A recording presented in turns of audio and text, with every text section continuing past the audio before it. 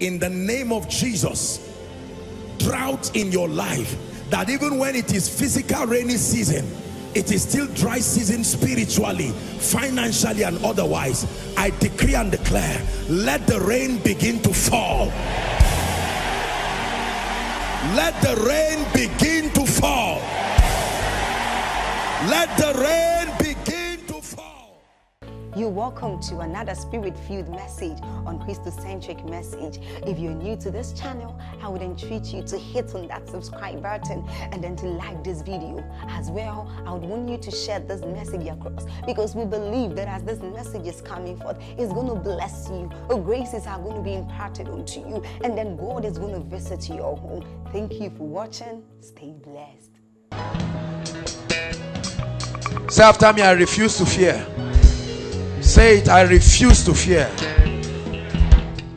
Say, thou shalt not be afraid of the arrow that flies by day, nor the noisome pestilence.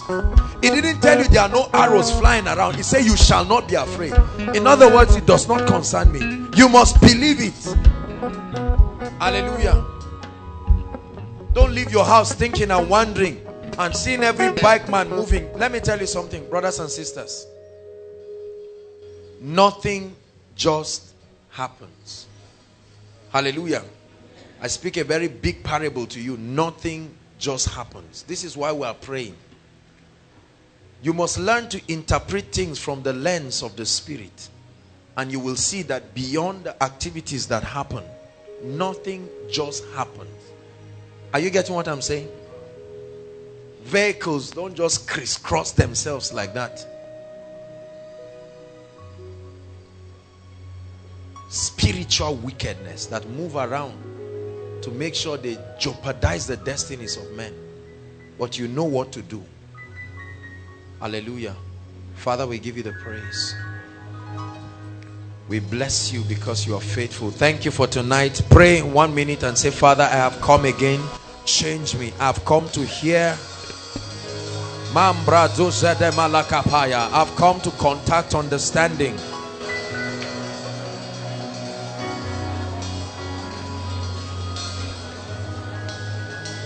Hallelujah. Give us understanding, O Lord. We incline our hearts to your word. It will make us wise. Your word is giving us wisdom, teaching us how to walk like gods upon the earth. And tonight, Lord, we expose our spirits to the light of your word. Let there be transformations. Let there be paradigm shifts, O God. Help us, empower us, challenge us in the name of the Lord Jesus. Walk around to 10 people, hug them, tell them happy Valentine.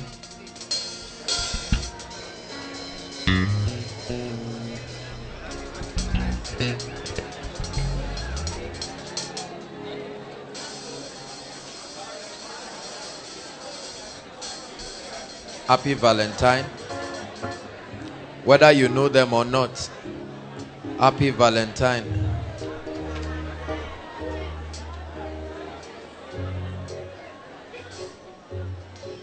Hallelujah. God bless you. Please sit down. Once again, we welcome everybody inside and outside. There's a lot to do tonight. We're still on our series on financial dominion. Praise God. Hallelujah. Praise the Lord. Praise the Lord. Blessed be the name of the Lord. I love you forever. I love you forever. I love you forevermore. I love you forever. I love you forever. I love you forever. Lord. Strings. I love you forever. I love you forever. I love you forever, Lord. Pray from your heart. It's a simple prayer. I love you forever. I love you forever. More than money. I love more than power, more than fame. Declare your love for him on this day. I love you forever. I love you forever. I love you forever, Lord. One more time. Sing, I love you, Lord. I love you forever. I love you forever. I love you forever, Lord. Lord, we declare our love for you. Thank you for the privilege of access to light. Light that transforms, light that builds, light that changes. Lord, in the name of Jesus, tonight we pray that you will help us. We cry for the help of the Spirit. Open our eyes to the secrets of kingdom wealth. Grant us access to light that will change us. In the name of the Lord Jesus Christ. Hallelujah. Thank you, Jesus. Psalm 35:27.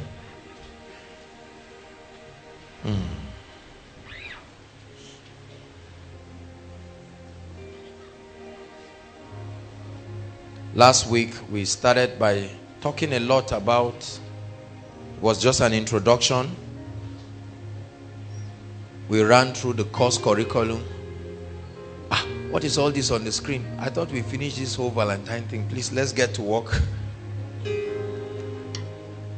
No more distraction. It's time to concentrate. Psalm 35 verse 27.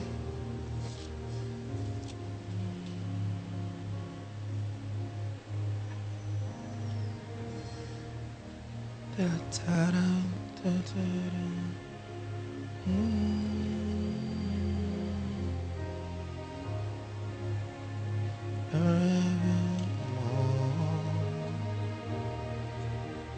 love you forever. I love you forever. Let them shout for joy and be glad, who favor my righteous cause. Yea, let them say continually, let the Lord be magnified, who hath pleasure in the prosperity of his servants. Hallelujah. Last week I began sharing with us, and I told us that it's very wasteful to give people informations that they are not prepared to receive. Hallelujah. They will not recognize it, they will not value it, and it will not be profitable unto them. And I did tell us last week that there are certain steps we need to take if we desire change and transformation in any area of our life, especially our finance. Number one, that we must recognize the need to be financially blessed. Hallelujah. You must see the need. You must see the evil of poverty. You must see the limitation that poverty and lack brings upon the body of Christ and even to the agenda of God. I told you that recognition creates a sense of responsibility. In fact, there is a whole book about recognition by Mike Murdoch. It's called The Law of Recognition. Recognizing the need breaks limitations so that you don't have limitations stopping you. And then it creates dissatisfaction.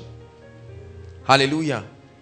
And then the second point is that you go for knowledge. Having recognized that there is a need to be blessed, you go for knowledge. Hallelujah. And then number three, you take action. Consistent application of the things that you've heard. How many of us still remember all these things? Praise God. I'm just reviewing it quickly for the sake of those who were not here last week. If you were not here, the messages are available. Please get it and listen and listen again. I don't know how many times I've listened to last week's message. And we discussed the concept of prosperity. And I said to us last week that prosperity comes from the word prosper. Remember? And it means what? To do well. Praise the Lord. To prosper means to possess a means, an ability, or power. Please, in this series, I want to be very, very slow, very straightforward. I don't want to bring any ambiguity. I just want us to get it as principle so that everyone will understand. Hallelujah. We don't just want a few people to understand. We want everybody to understand. It means to possess a means, an ability, or power to meet the needs of mankind. regardless of what those needs may be. And remember, we discussed 5 areas of prosperity. Can you remember? Number 1, spiritual prosperity. Number 2, mental prosperity. Number 3, bodily prosperity. That's the prosperity of your health. Number 4, financial prosperity. Number 5. So I told us that for many people, listen, every time they talk about prosperity, they think money. Hallelujah. Now you can see that financial prosperity is just one of the aspects of kingdom prosperity. Now in the world system, they just say happiness, joy, and so on and so forth. You see a lot of that in business books, but everything we are discussing here is with a kingdom paradigm. Are you getting what I'm saying? Praise the Lord. I told us that to be prosperous spiritually means to be born again, filled with the Holy Spirit, and that you understand the ways and the principles of the kingdom. So your degree of prosperity spiritually is not just measured by being born again alone or being filled with the Holy Spirit alone. The degree to which you are understanding the ways and the principles of the kingdom is one of the indices that we use to measure spiritual prosperity. And then finally, the degree to which you are conforming to the image and the character of Christ. So when you say man is spiritually prosperous, you are not just saying that man is a church goer. No. That he understands the kingdom. Hallelujah. Number 2, mental prosperity. We said how that it culminates in the soundness of your mind. How much your mind is well developed and deployed. Remember, I stressed last week, and I'll stress it again, that Christianity does not make people fools. Are you getting my point? Christianity does not make people just relevant as far as heaven and kingdom things are concerned. Christianity helps people to add value to mankind here and now. It says you are the light of this system. You give illumination, and it says you are the salt of the earth. You preserve and you add taste, you add value. So the church is relevant even in society. We're not just relevant as far as speaking in tongues and falling down and getting up. And this is one of the reasons why in many regions of this nation, the church is not respected. They are not seeing our socio-economic impact. They are not seeing us affect various strata of society. Hallelujah. I think I did a teaching there, Conquering Cosmos. Also, you can get the teaching where I told us that the gospel is not just a message. It's not just tract. It's an ideology. Taking the value system of the kingdom to the various mountains of human existence. Education, politics and governance, finance, religion, and media, arts, and so on and so forth. You can get the teaching. Hallelujah. So your ability to train your mind, to build yourself, and the ability to be free from worry and fear. How many of you know that there are so many people, they are blessed, but they are afraid of their wealth because they are wondering, what if I die?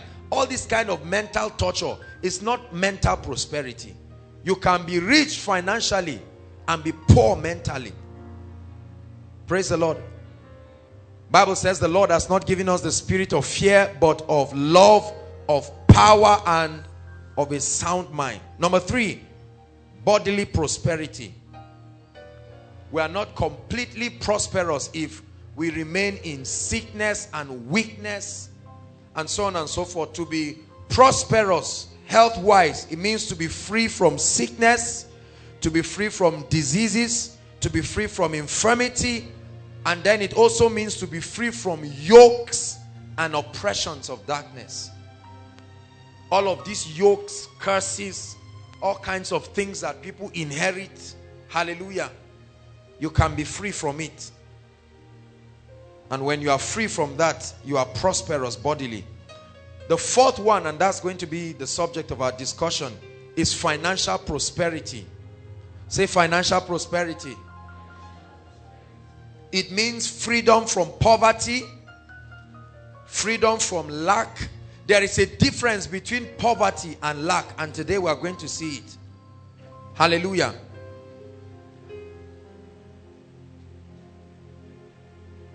Poverty is a state of lack of productivity. There is nothing you are doing completely. And as a result of that, you do not have the ability to add value, whether by ignorance or demonic oppression or whatever it is. And then there is nothing that you can exchange for any kind of material blessing. But lack is a perpetual state of insufficiency, right? So someone who suffers lack, you have, but it's always not enough. Always. It's not like there is nothing. It's just always not enough. Hallelujah. So financial prosperity is freedom from poverty, freedom from lack, and take note, you must write this, and the effects that come with them. There is an effect that poverty does to the life. Listen, if poverty was neutral, there will be no need to attack the issue of poverty. Are you getting what I'm saying? That means if poverty did not cause anything to anybody, it did nothing, just neutral like the air, we would not pay any attention to the issue of poverty. But we are taking the issue of poverty personal because of what it causes to our lives, our families, the society, and the advancement of the kingdom at large. Hallelujah. Praise God. It also means having abundant financial supplies. I'm giving you the definition of financial prosperity. Having abundant financial supplies alongside the means to replenish and sustain it. If you do not have a means to replenish and sustain, you are not rich. It doesn't matter what you have. Hallelujah. Praise the Lord. So it's not enough to have abundant financial supply. Anybody can dash you money. Are you getting me now? Any well-wisher can love you and dash you money. You can inherit wealth, for instance.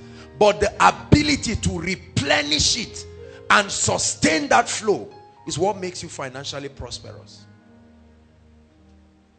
Everything that was lost shall be returned unto us. Everything that was stolen shall be restored unto us. We arise. It's our time. We arise. It's our season. Everything that was lost shall be returned unto us. Everything that was stolen shall be restored unto us. Everything that was lost shall be returned unto us. Everything that was stolen shall be restored unto us. We arise. It says, arise and shine, for your light is come. Tonight your light is coming in the name of Jesus. Number 5, relational prosperity. That's the last index for or dimension of prosperity in the kingdom. Having quality relationships that give you opportunities to express love, to express care, to improve yourself, to share and to impact lives. You must have an opportunity to bless people. You must have an opportunity to interact, to be a blessing to people. There are many people who are financially prosperous, but relationally they are very poor. They walk alone. They have no friend, nobody to bless. Nobody can say it's because of this person I was blessed today. Hallelujah. So that kind of money, that kind of blessing, that at the end of the journey of your life, please bring some more people. If there are more people, they can just come and sit. At least they can leave the front rows. They can just share, maybe a few of them. Or a few of you, some of the leaders, your leaders, you can just go there so that some people can come to the front. Hallelujah. Few people who have the opportunity, please come and sit down. Praise God. How many of you, please look at me. How many of you have seen people who you know maybe in their lifetime, maybe now they're in their old age, they were blessed, but they didn't lift anybody. Have you seen people like that? They didn't bless anybody. Nobody went to school because of them. They didn't feed anybody. They didn't help the poor. There are people like that. And so maybe while they were working, nobody got a job because of them. They didn't bless anybody. Some of them were politicians. Their environments were not developed. And these people come down, and in their old age, they are left alone because they did not invest in the life of anyone. Relational prosperity is so important because by and large in your life, that's one of the things that will matter. Are you getting me? There are some people who will never be poor in this life because of those who have been raised and lifted because of them. Hallelujah. For instance, my children will never suffer in this life again. You see that? Whatever price I've paid for them, even if you hate me, you will love them. One day you will just look at them. I'm sure maybe my daughter will be made head girl. You know, all this kind of solidarity, whether she's qualified or not. See, you can create a platform for generational blessings. Look at what we inherited from our parents. Praise God. They didn't do anything. They just produced enemies. And you just got up and your uncle said, you are the son of who? You say, I'm the son of this person. You say, that's right. Because of something that happened when you were not there. That means relationships matter. Are you getting my message now? Your quality of relationship there are some things that you will get for free on account of relationship. Hallelujah. Some of us, because of the relationships that we are making with certain people here now, you may never need to pay for certain things in your life. Hallelujah. Praise the Lord. One day someone will come to a showroom to buy the car, and maybe it's Ken that is the owner of the showroom. Ah, Sam, I remember you. He said, come in, the inner one, not that one outside. There is the inner one, the holy of holies. And he says, please pick anyone. It's a seed. It's been a while. And Sam is so blessed that when he takes it, he will go back and deposit money in his account and say it's a seed. So it's not a product of insufficiency. There is a realm like that. Poor people never know there is a realm like that, but there is. Hallelujah. So as you're sitting down right now, I want you to imagine your 2, 3, 4, or 5 children standing and saying, Daddy, you better hear what they are saying. We are coming. The day is Valentine. Love means responsibility. Hallelujah. Don't ever let your children look at you one day and say, what happened? Is it that you didn't hear what others were? What happened? And you know, we are preserving all these messages. In the future, they will play it and you will see yourself when you were small. Your child will see you and say, I thought you said you were not born again then. That's you there. Why are we still broke? You know, then our parents lied to us. Some of them said they took first all through. Some of them said all kinds of things. Eventually we said, this your story is not connecting. You know. Why are we still suffering like this? Parents, we're sorry. Relational prosperity. Now look at me.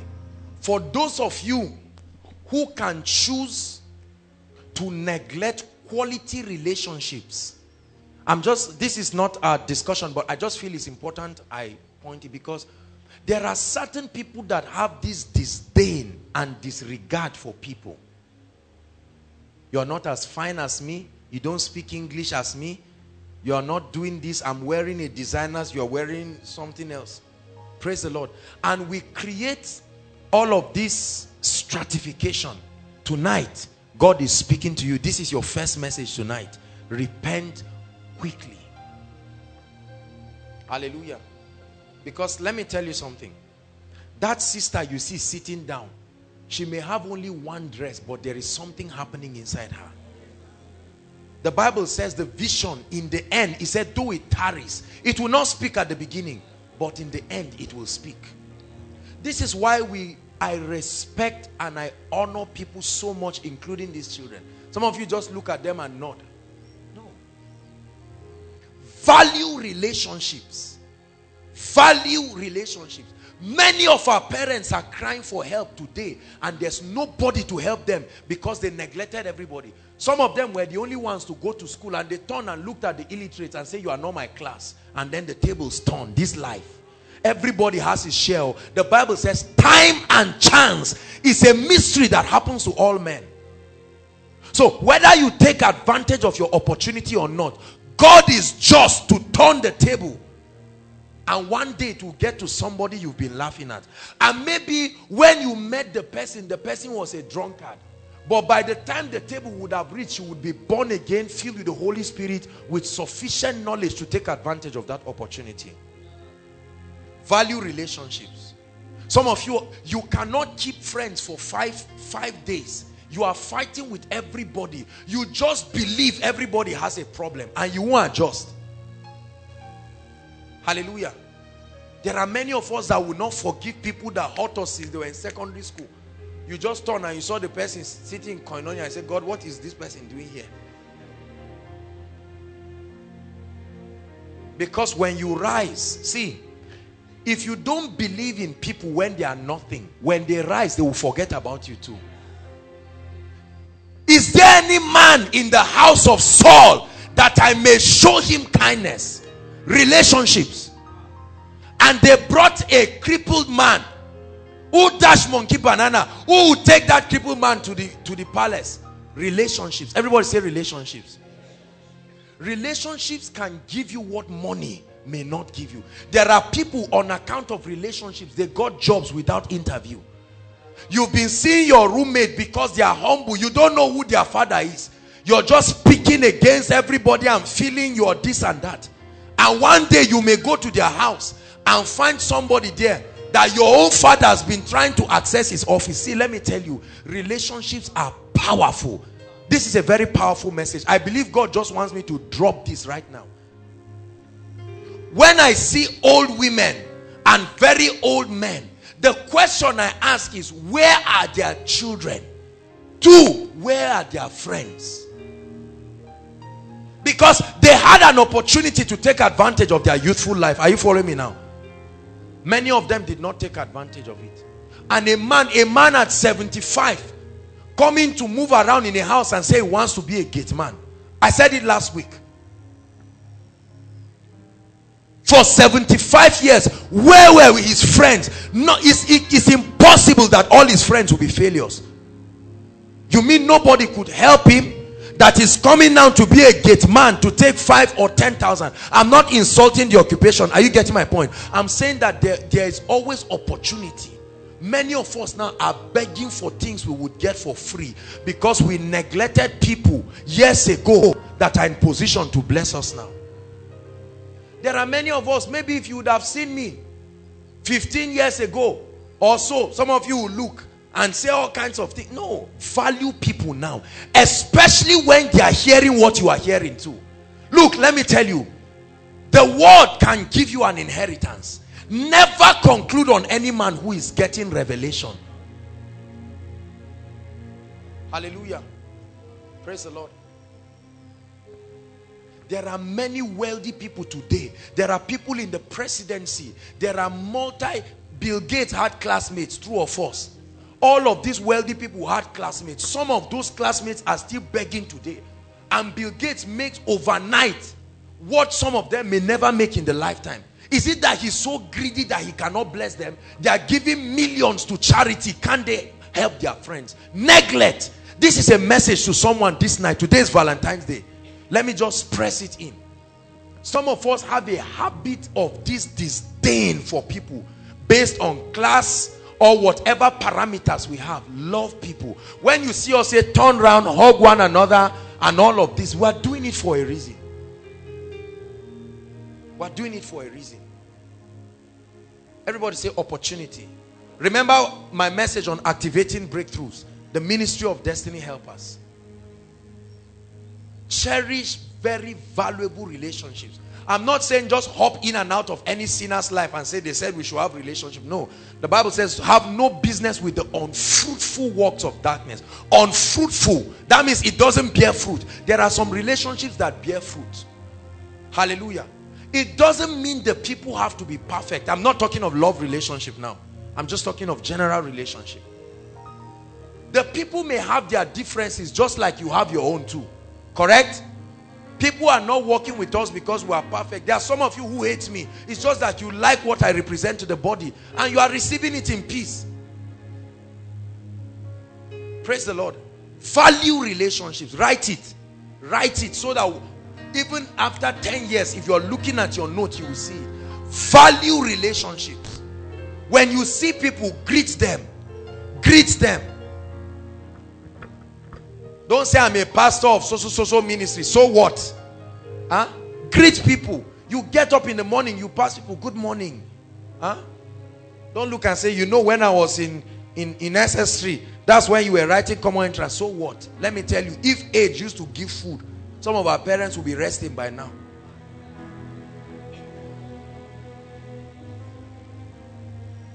Relationships. Hallelujah.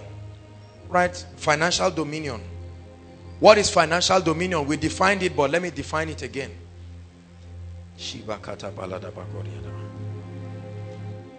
The ability to totally conquer lack, to conquer poverty, to conquer financial hardship alongside the effects that they bring is financial dominion. Financial dominion is the ability, notice that word, to totally. When you understand that, you find out that it's a journey for us. The ability to totally conquer lack, poverty, financial hardship alongside the effects that they bring. And let's see some of the effects that they bring. Fear. Fear. Fear. Number 2, insecurity. Many poor people are insecure. The Bible says money is a defense. It says a rich man's words are harsh because he believes he's defended. But a poor man uses entreaties, always begging, a life of begging. Greed.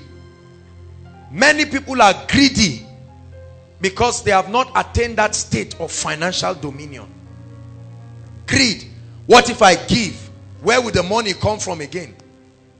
So someone can be dying and you can join people to say, you are dying, what happened? Whereas you can rush the person to the hospital.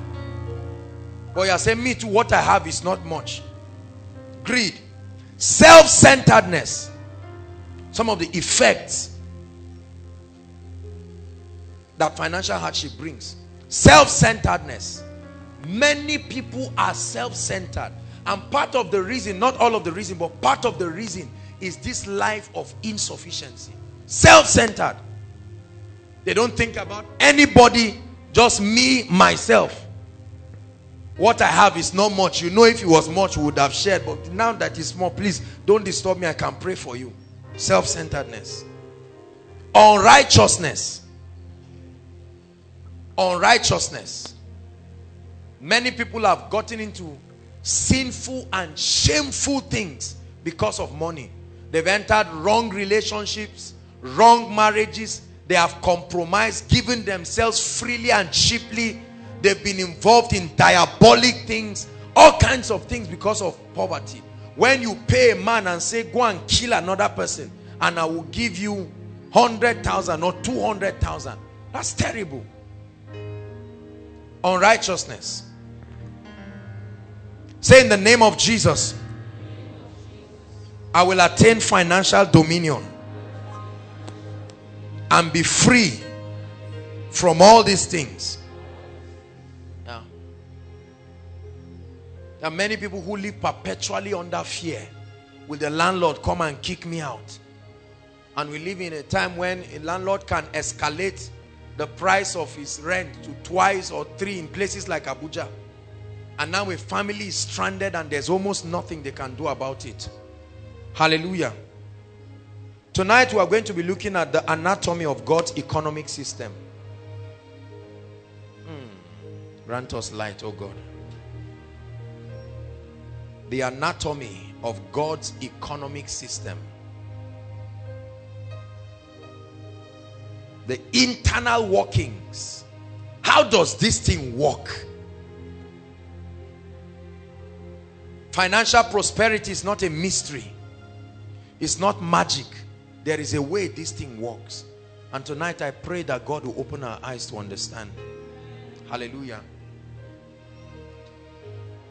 The anatomy of God's economic system. Blessed be the name of the Lord. Hallelujah. Please let me have two people. I like using people for example. My brother, you sat in front. Sitting in front means you have volunteered. One here.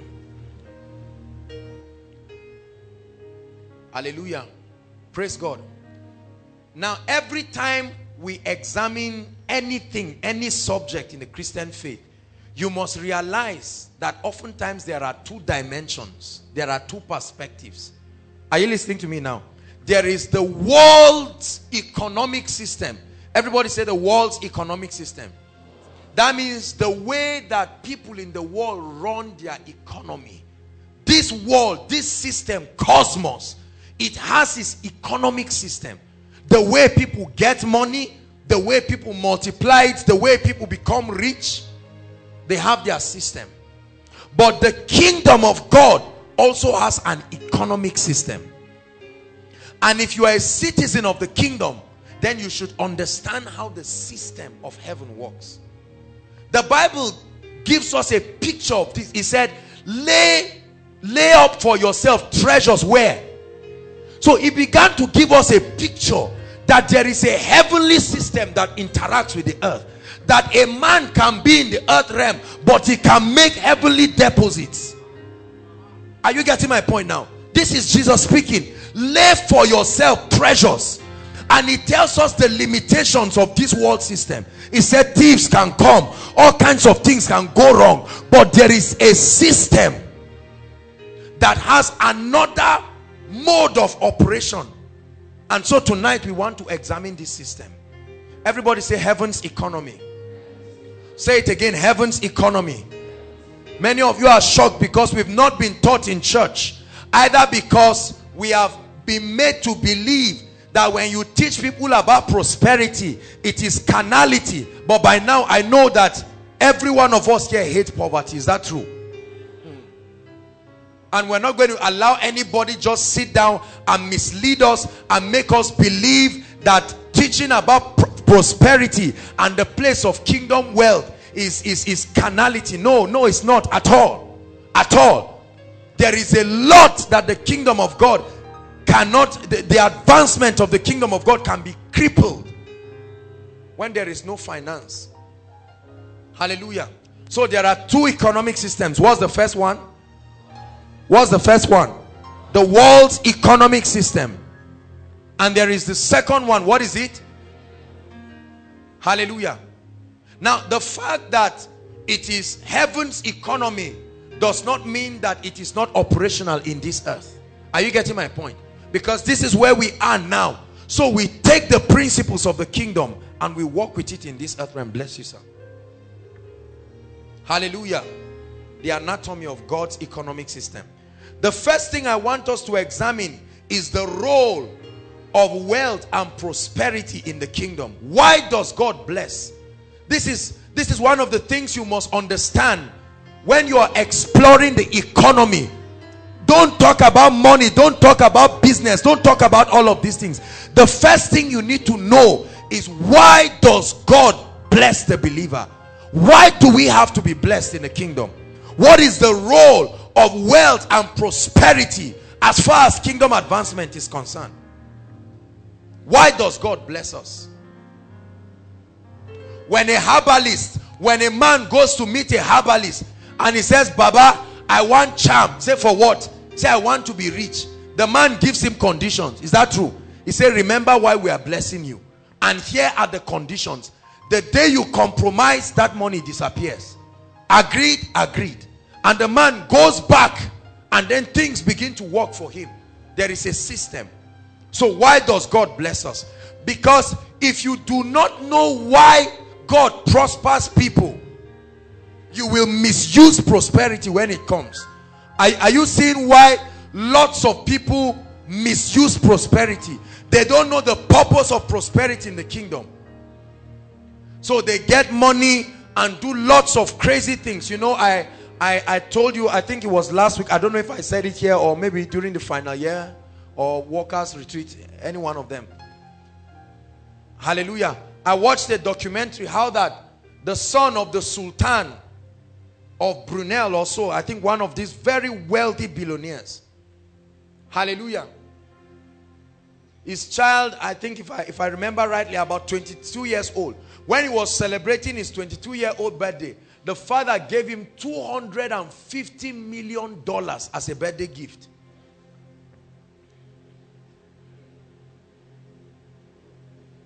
The wealthiest man of God in Africa is worth about 190 million US dollars after years of operating this world. But now one son who clocked 22 years, listen to me, I want to challenge you tonight. The father just gave him money and the boy didn't know, 22 years from a rich family, will he buy food in a restaurant? A man whose empire is built with gold. And the boy didn't know what to do, so he went to go and rent a yacht. And he brought in half of Hollywood stars. Half.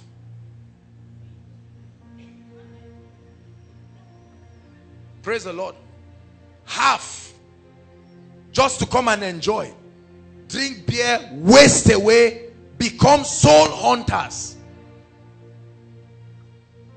And he wanted to become friends with a popular, one of these secular musicians.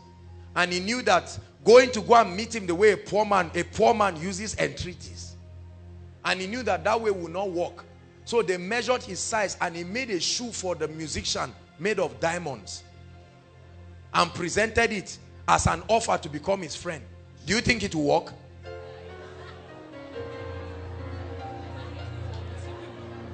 At once.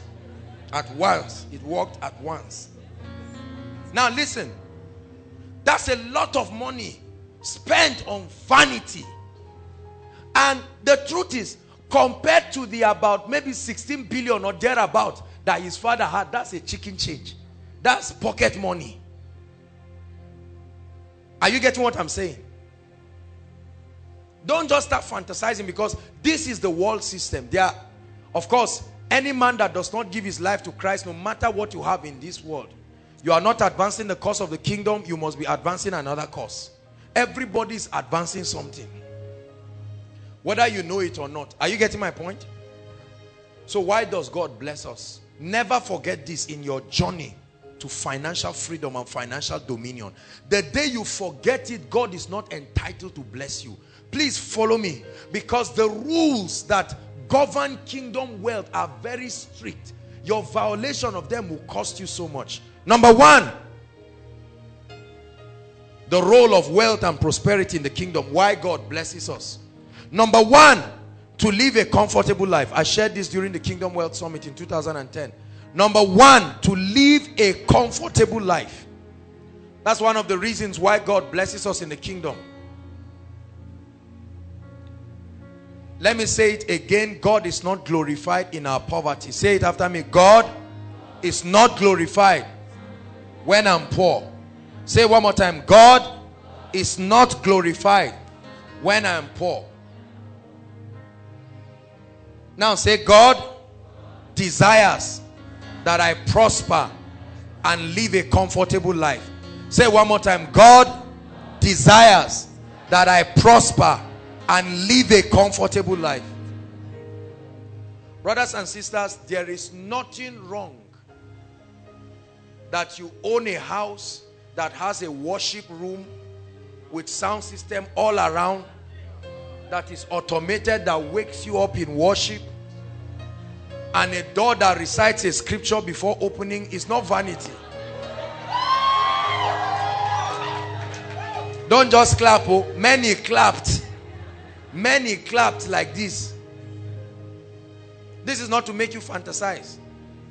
What is wrong with just sitting down and having options and saying in the next 2 weeks, I don't want to eat this food, and not feel guilty and not feel bad. Hallelujah. What is wrong with being able to live a comfortable life and send your children to good schools with very good standard? Hallelujah. There's nothing wrong. Living a very comfortable life. You sleep in peace, you wake up in peace. God wants us to live a comfortable life. Now, many of us have not had the experience of that comfort. Maybe just a few of us. But I'm telling you, God wants you to be comfortable. Say, God wants me to be comfortable. I want you to believe it. No matter how you have suffered, say it. God wants me to be comfortable. You know, some of us have suffered so much. As you are saying it, you are saying, God wants you to be comfortable.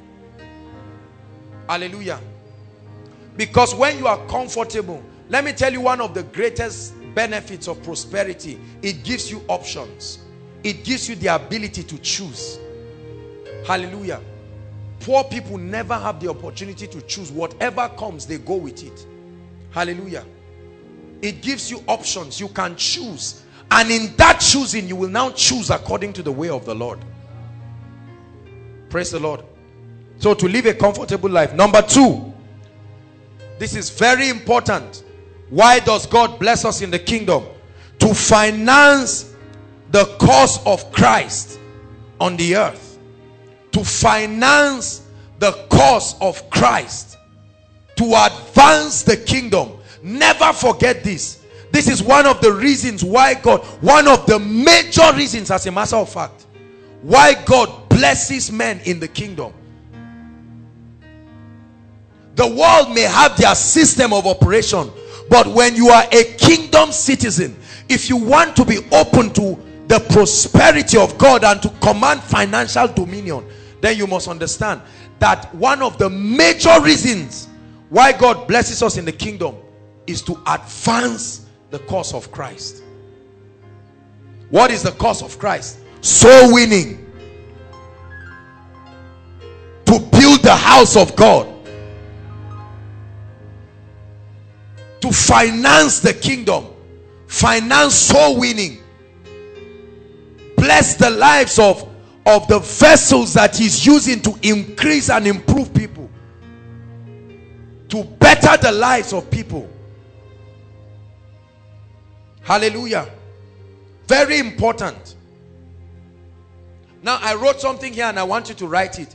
It's God's plan for every believer to be part of providing financial supplies for kingdom activities. I'll say it again.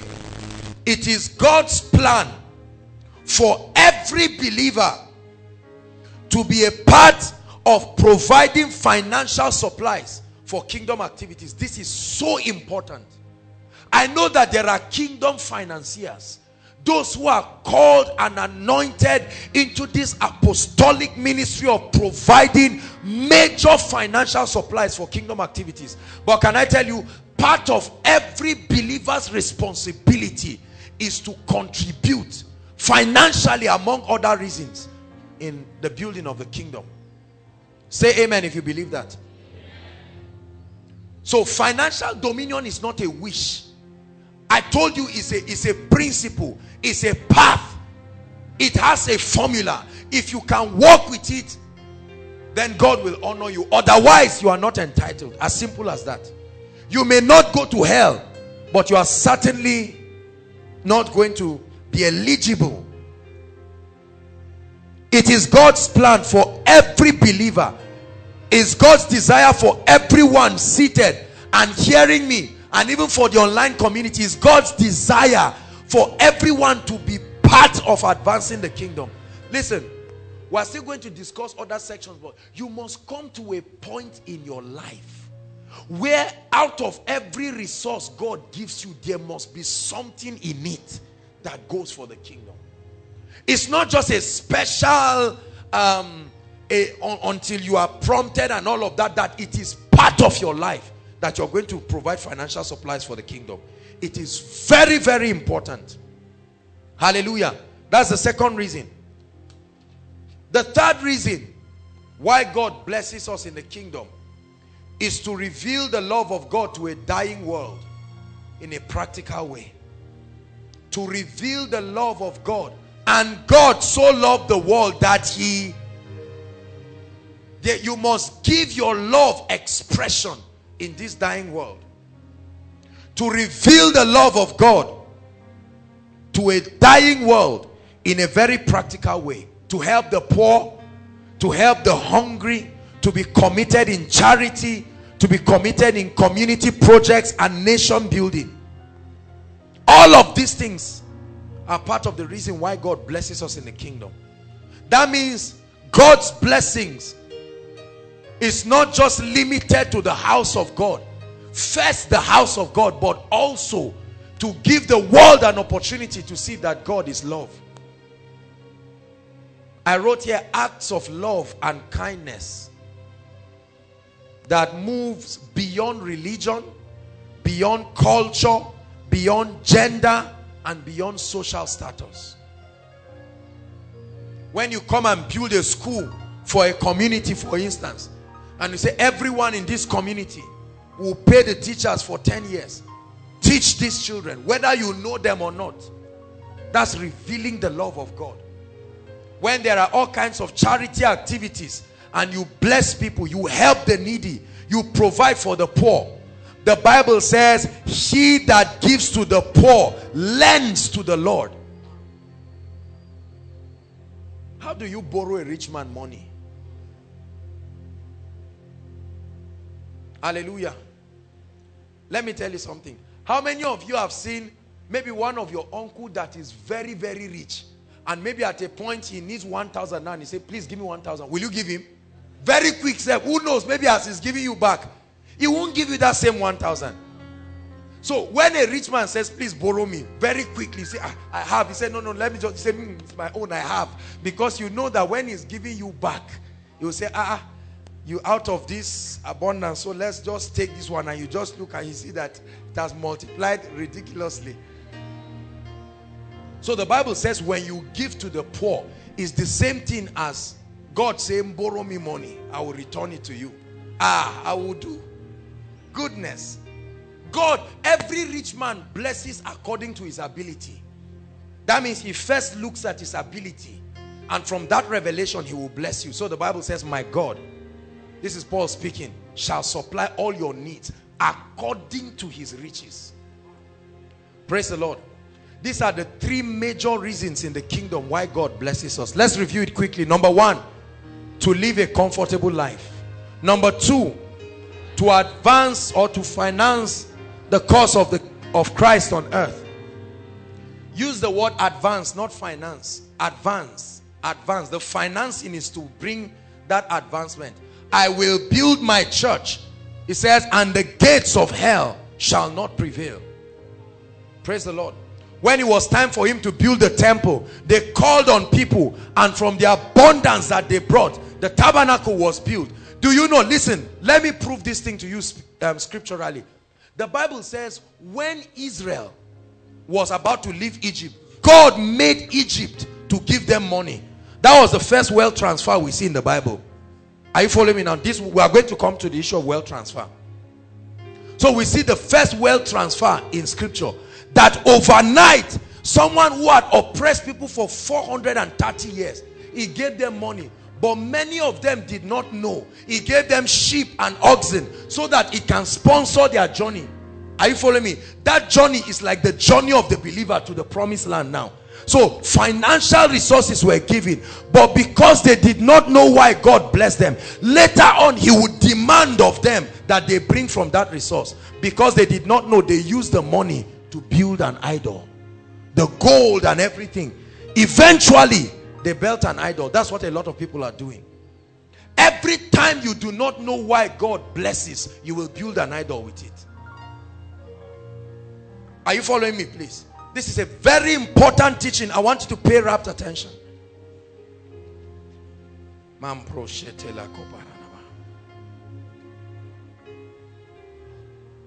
So God blesses you so that you can advance the cause of the kingdom. Wealth in the kingdom is not an achievement, it's a trust. Never forget this. Wealth in the kingdom,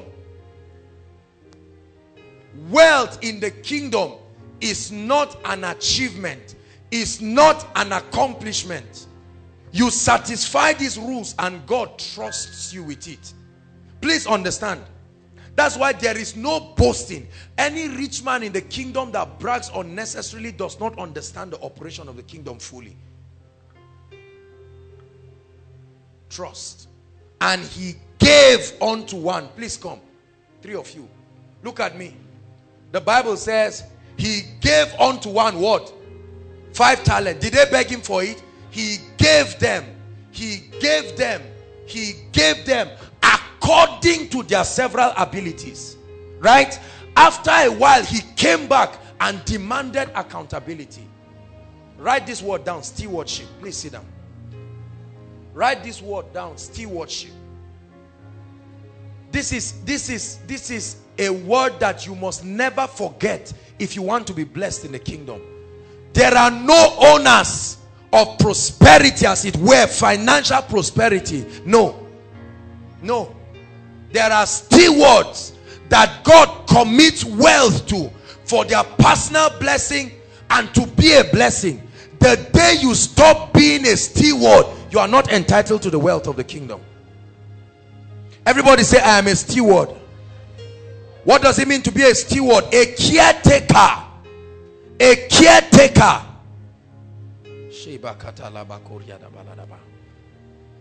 That means your greatest pursuit in the kingdom is to become trustworthy. Worthy enough that God can recommend you and can trust you. There are some people who will never be rich, no matter how much they pray and fast, even if they enter 1 gallon of anointing oil and come out. You know why? They are not trustworthy. In this day and age, let me tell you, in this prophetic season of authentic wealth transfer, God is looking for distribution channels. God is looking for houses, men he can trust. That you say, Lord, you know, I told God something. I said, Lord, I know that many people have given in the kingdom, but I want you to trust me and see what I will do for your kingdom. And I mean it. I'm disabusing many of our mindsets right now about prosperity, because there are many of us that until now, all we are thinking about is just ourselves.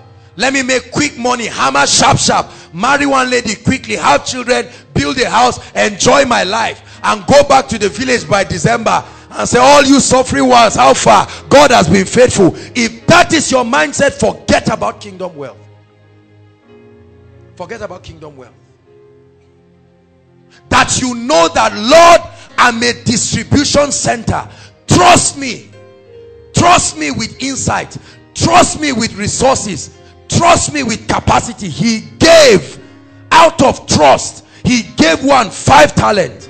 That means he saw that the one with 5 talents was the one who could manage it well.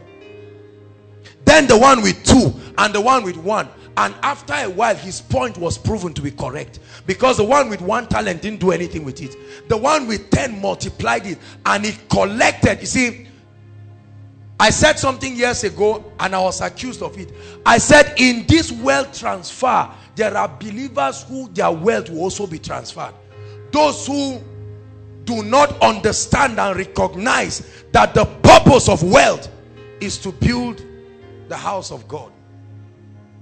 In this country, there are believers with houses, estates, and there is nothing they are doing for the kingdom. They are not doing anything for the kingdom.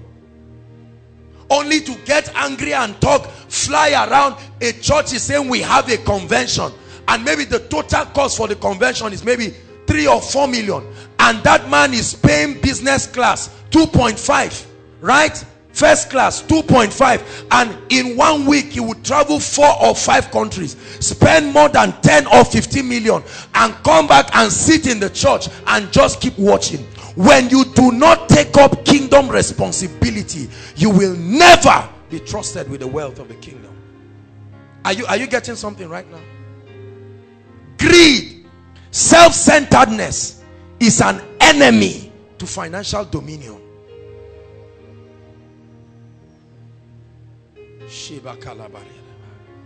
Are you getting blessed? Many of us do not know that we are the ones who are stopping God from being a great blessing for us and to us. Because of our greed, we are self-centered. There is nothing, the kingdom, I can never go to a place and not find a way of participating financially in the advancement of the kingdom. There are many of us here where there is nothing you have done for the kingdom. I'm not talking about offering. Offering is because we were religiously raised to believe that you come to church with something. Do you have the kingdom at heart? David sat down and thought to himself, he said, how can I be in a royal palace made of gold? There is nothing I want and my God does not have a place. He said, although you are in heaven, the earth is your footstool. You do not need a house, but me, I must build you a house. The tabernacle of God cannot be outside and a multi-millionaire is inside. There are many men of God living in houses that are worth hundreds of billions, and the carpet in their church, that is 20,000 cannot be changed. Don't tell me you have passion for the kingdom. Are you understanding what I'm saying? A man will buy a car of 14 million, pastor, and a church is struggling with rent. How much is the rent? 500,000. What is it to just come and slip it in and say, pastor, I am a kingdom citizen. I may not be a member of this church, but I know why God blesses me. Quietly, without chorusing around, create a special chair for me close to the pastor. Are you an elder? No. Are you a pastor? No. Who are you? I gave 500,000. Let me show you why many people, so that when you see a man that God is blessing, don't be angry. There is a price they have paid, and it has nothing to do with age. It has nothing to do with gender. Are you understanding what I'm saying? This is a reorientation. We're in the school of prosperity, examining how the internal workings of the blessings of the kingdom. Notice I've not mentioned anything business. I've not mentioned anything money self. I've not mentioned entrepreneurship, because that's what many people, this is the problem I have with a lot of success and business people. They just boycott every of these things and they tell people, open a shop, look for 50,000 or 100,000 and it will work. You think it works like that? We will shout for your glory with everything. With everything, we will shout forth your praise. So what is your heart for God? Lord, I want you to bless me. God is saying, really? Do you understand my conditions? Listen, brothers and sisters, let me shock you. Prosperity does not just respond to prayer alone. There are many people who believe that just by praying, your heart is a great issue that must be examined.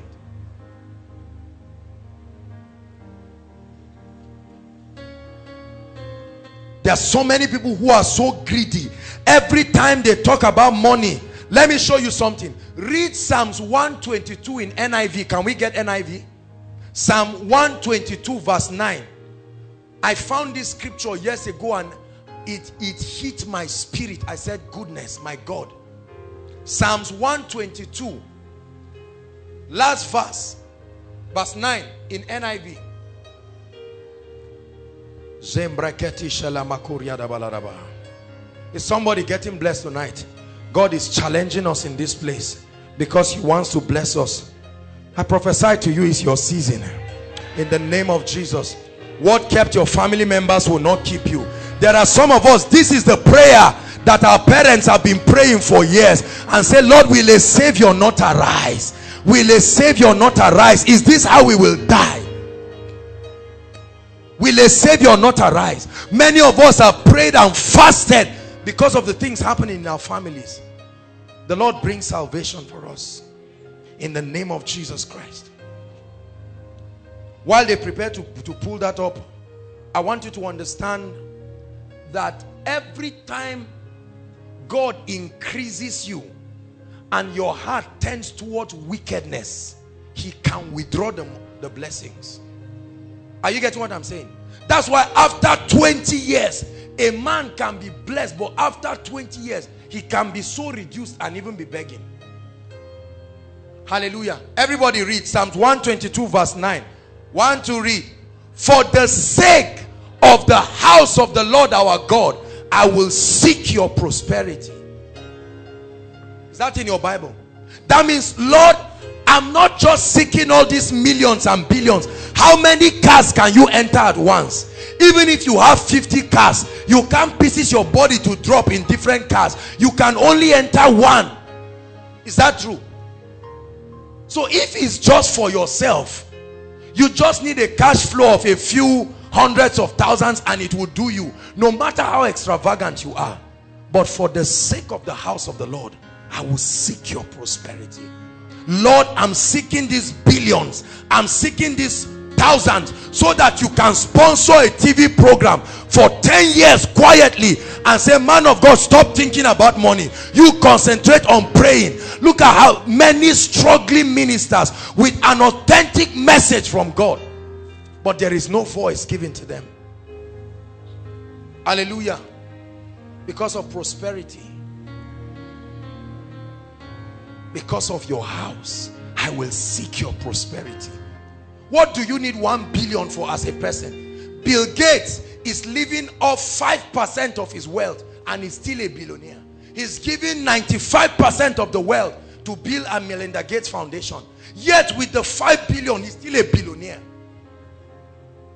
Do you know why God searched around the body of Christ and did not find many worthy believers, and he chose to use Cyruses until the believers are prepared?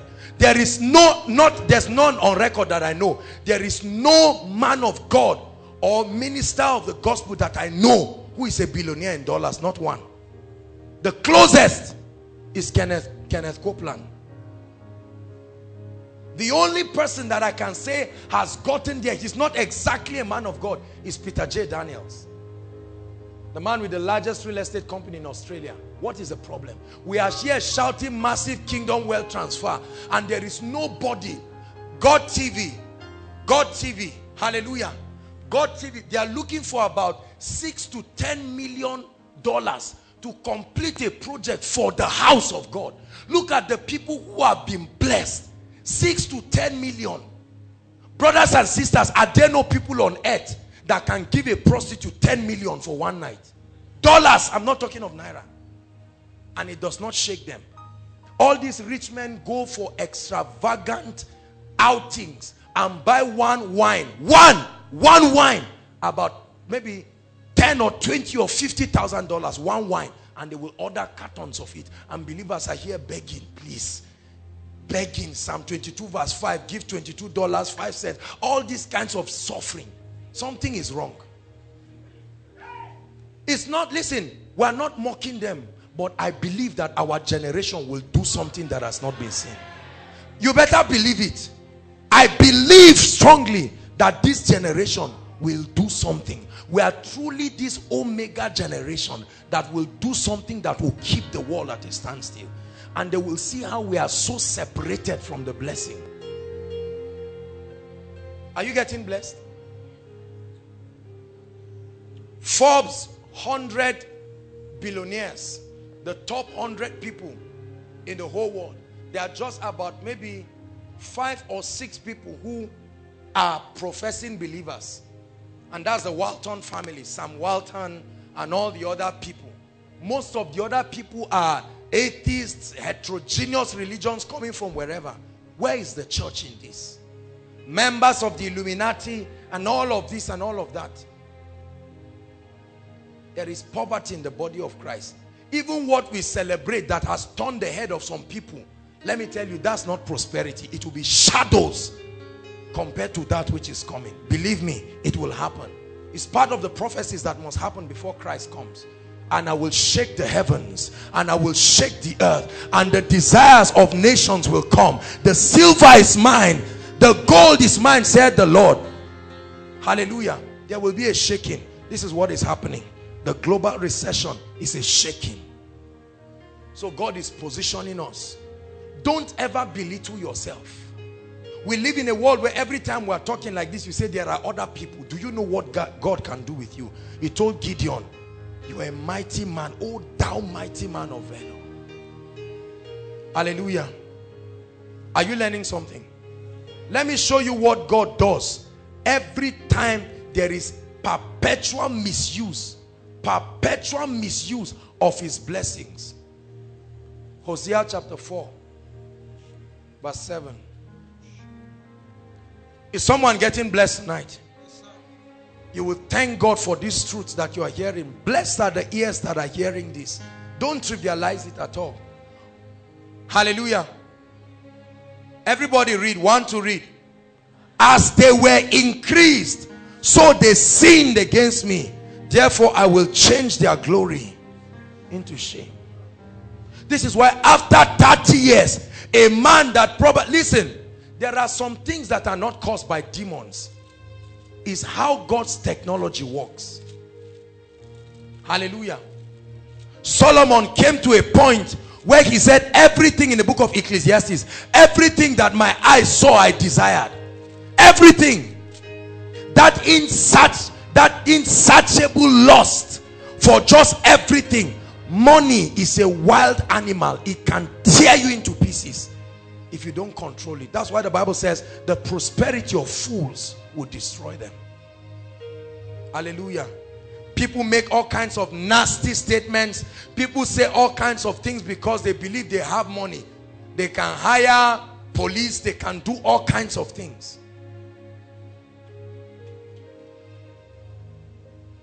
Praise the Lord. I want you to know that this is the reason why God blesses us. Never forget. Every time you get money, just know that this is why God has blessed me. There is a portion of this that is for me.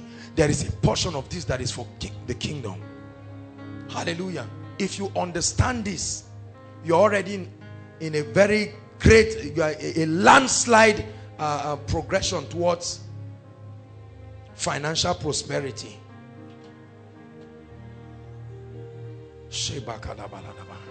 Spiritual laws of wealth and abundance.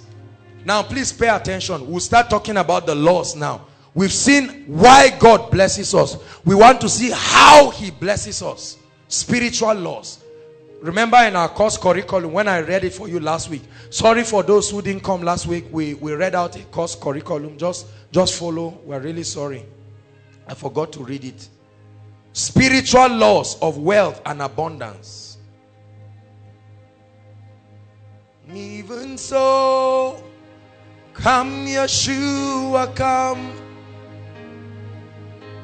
And even so, come take your bride away.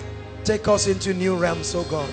How my soul longs to see your face, my Lord. Even so,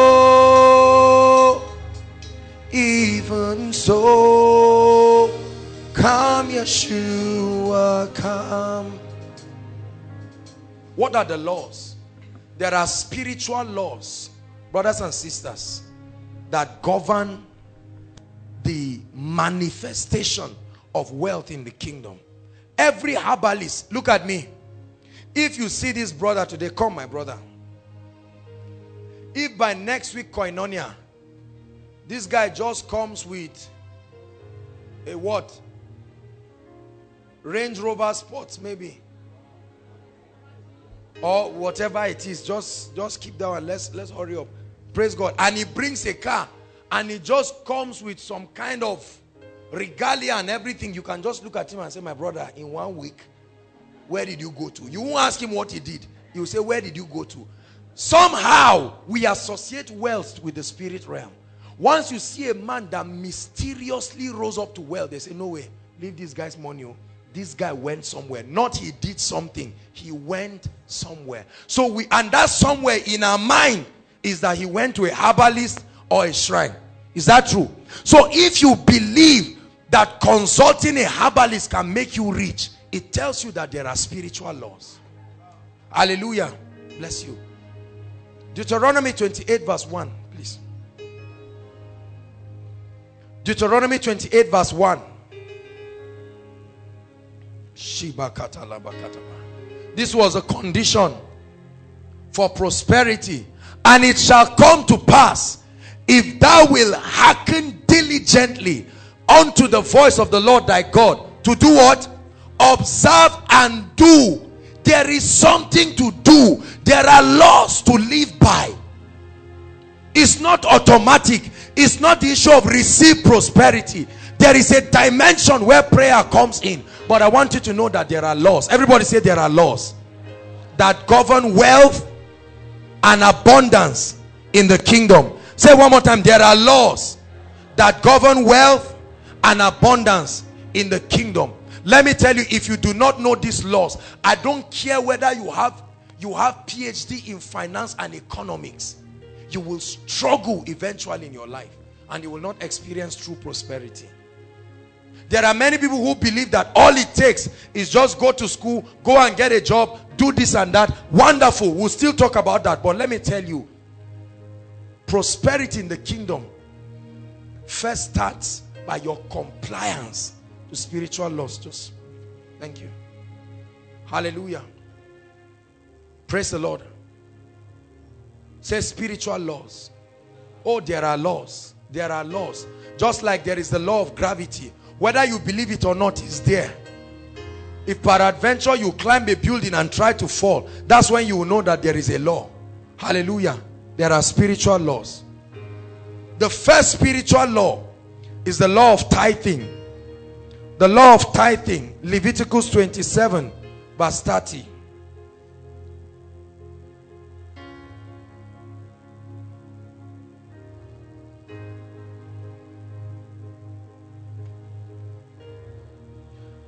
Leviticus 27 verse 30. Everyone please, can we read? 1, 2, read.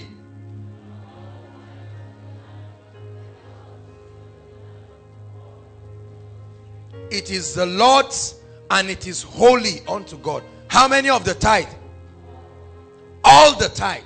It says all the tithe of the land. Your tithe. What is your tithe? The word tithe comes from the word a tenth. It is a tenth, 10% of your income. Please write. 10% of whatever blessing God brings to your life. Now, because we operate an economy that has to do with finance, money, currency, because of currency now, we no longer carry bags of rice on our head to come and drop and just say, this is my tithe and all of that. Hallelujah. The Jews were an agrarian people, and because of that, that was why all of these things were written. But for us now, it's just your finances, because it represents your highest value and sacrifice in terms of your physical input and the reward you get from it. 10%. Hallelujah. Now listen, I'm going to say something that sounds very controversial. There are people who preach that you should give 30%, stretch your faith and give 30% and 40%. Because it is money, nobody will refuse it, but that's not. The Bible says obedience is better than. There are other opportunities to sow into the kingdom. Call tithe what it is. Are you getting my point? Now, there are a few times where God gave certain people customized instructions that were just a product of their relationship with God. You cannot carry your personal experience and lord it over people. Are you getting my point now? There are churches that they make people bring 50%, 100%, bring everything and say, there is first fruit. There are lots of other things. We'll discuss it. Your tithe is 10%. You can give the 10% and give every other thing. There are many avenues. We are going to discuss that. But listen, I'm telling you now, your tithe is your 10%. There is a reason why God said 10. He would have said 2, or he would have said 21 to 50% is your tithe. Choose anyone. God is very meticulous and he's exact. 10% is your tithe. Are you getting what I'm saying now? Malachi chapter 3 from verse 8 to 12. Another word for the law of tithing is the law of open heavens. It's the spiritual law, one of the spiritual law that is responsible for opening your heavens. Not just financially, but even financially.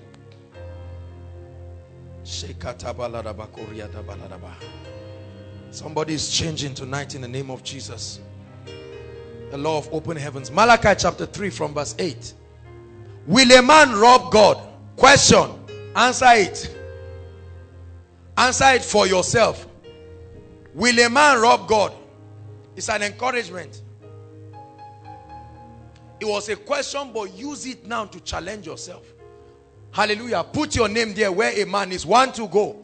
Will Joshua Selman rob God? Some of you, as you are saying it, God is saying, you see, this is what has been happening. There are many robbers of God in the house of God.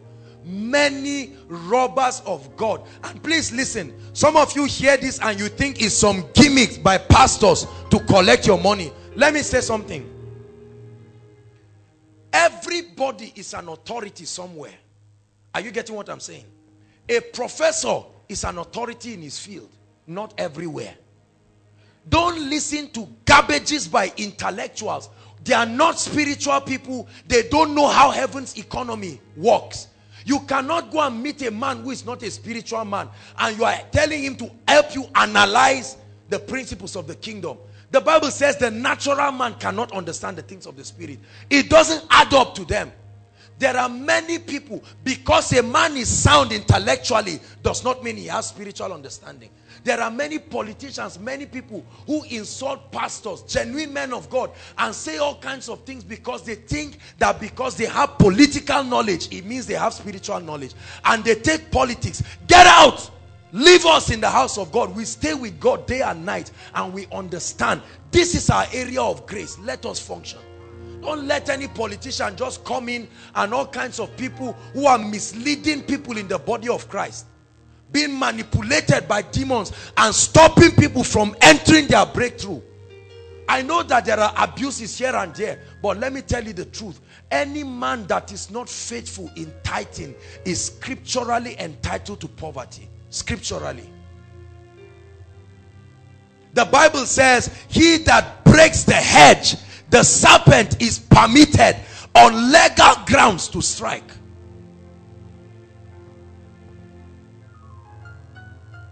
Are you listening to me, please?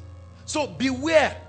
There are people who all they do spiritually is they analyze, they downgrade spiritual things and just look at it from an intellectual plane. And when they add 1 + 1 and they don't know how it will become 7, they say it's wrong. It may not be wrong. Just say you do not understand. Hallelujah. Are you getting blessed? And there are many of us, especially some of us, as young as we are, we have already imbibed this religious mindset to scrutinize and criticize everything we don't understand. We bring it into our religious mold. And once we find out that it doesn't add up, rather than with all humility seeking to understand. Hallelujah. The Bible says the wise men saw the star. Is that true? When they saw the star, they knew that this star was spectacular. It was leading them somewhere. They didn't have sufficient knowledge to understand what it meant. But with all humility, they followed the light. And that light brought them to Jesus. There are many people who need to humble themselves. The recession has humbled a lot of arrogant people who laugh and scorn at the church.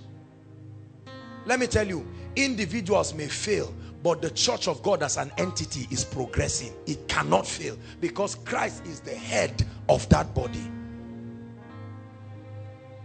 Hallelujah. The law of tithing. Will a man rob God? Yet ye have robbed me. But ye say, wherein have we robbed you? This is where you have robbed God. In tithes and offerings. Verse 9. This is the consequence.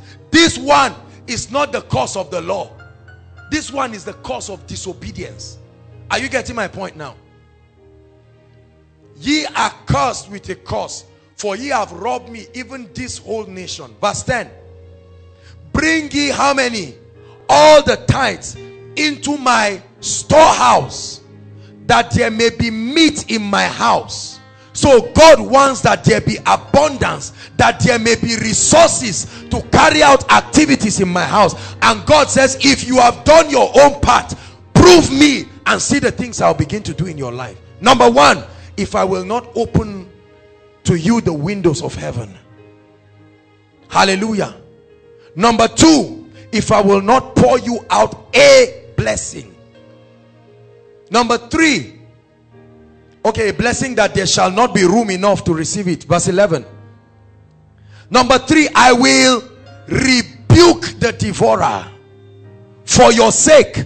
Number four, he shall not destroy the fruit of your ground. Your ground is anywhere you sow.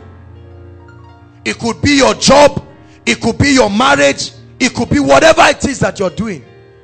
It says, and he, so that devourer is not a thing, it's a spirit, it's a living being. And he, that devourer, shall not destroy the fruit of your ground, neither shall your vine cast its young before its time.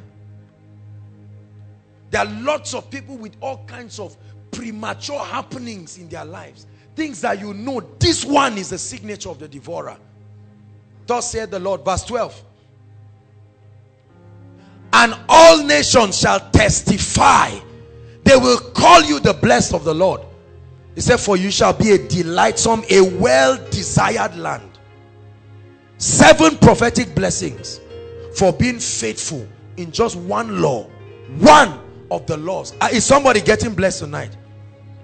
You must make up your mind.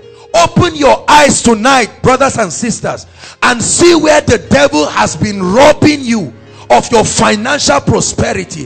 The first thing that happens is that many believers say, if I give, where will I get another one? Question, how did the first one come? Your tithing is a proof of trust.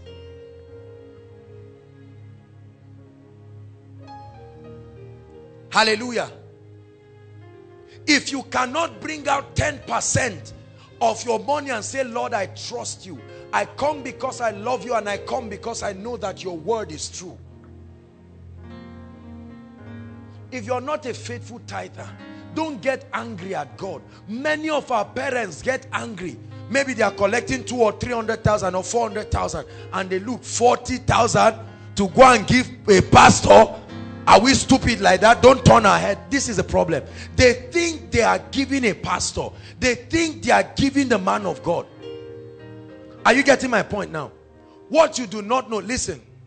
The Bible says, if you do this to the least of my people, you have done it unto me. When you come and give in the house of God, please listen to me. If you give tithe that is for the house of God, and the man of God eats the tithe, is between him and God. God will not hold you accountable for it. You have done your own part. Are you getting what I'm saying now? Oh, but there is faithfulness. The rewards of faithfulness are endless. There are many of our parents struggling. They've been trying to build one house for 10 years, 20 years. When the house is almost completed, somebody will do something from the village, everything will be destroyed again. The moment, have you seen families like that? The moment money enters, everybody gets sick until the last time finishes. Then everybody will be fine by themselves. That's the devourer. Brothers and sisters, that's the devourer. There is a place that your tithe pays, or there's a role that it plays in the kingdom. You can choose to believe what I'm saying. Hallelujah. Could it be that many of us have been robbed of entering these dimensions of blessings? Some of us go and tell our parents these things in love. There are some of us here that are parents. We have children. We've not been practicing the law of tithing. I want you to know that this is one of the irrefutable spiritual laws. Even unbelievers give 10%. They don't call it tithe. But almost all the multi-million and multi-billion corporations, dedicate at least 10% of their money and they say it's for charity. Are you following me now? If a believer plants during dry season, there is every tendency that you still suffer, although he's a believer. Is that true? If an armed robber comes to plant during rainy season, the rain will come because he aligned with the season and the principles that agriculture brings. This is how lots of unbelievers, they are interplaying kingdom principles and it's working for them. Tonight, God is giving you an opportunity to make a decision. Hallelujah. We're still going to continue, but while you're seated, in the next 2 minutes, I want you to pray and say, Lord, grace. I've not been a faithful tither. Don't bow your head. Pray. Pray. Open your mouth and pray. There are many of us, some of you outside, wherever you are. Please, this is a serious business. Your children, this adherence to these laws will determine whether 10 years from now, 5 years from now, you will be part of those crying together with your children, or you will break certain cycles in your family. Some of us, as you are hearing this right now, you may be young, but God is counting on you to break some chains. Enough is enough. Pay the price now. Pay the price now. Lift your voice and pray. And say, Lord, grace. Say, Kata Baba Baba. I have robbed you and I am sorry. I take responsibility, oh God. Many of us have yielded to fear. You are not supposed to bring your tithe because you are afraid. God is a loving God. He said, I know the thoughts that I think towards you, said the Lord. They are thoughts of good and not of evil. How can God rob you? God is no man's debtor. God does not rob men. Please lift your voice and pray.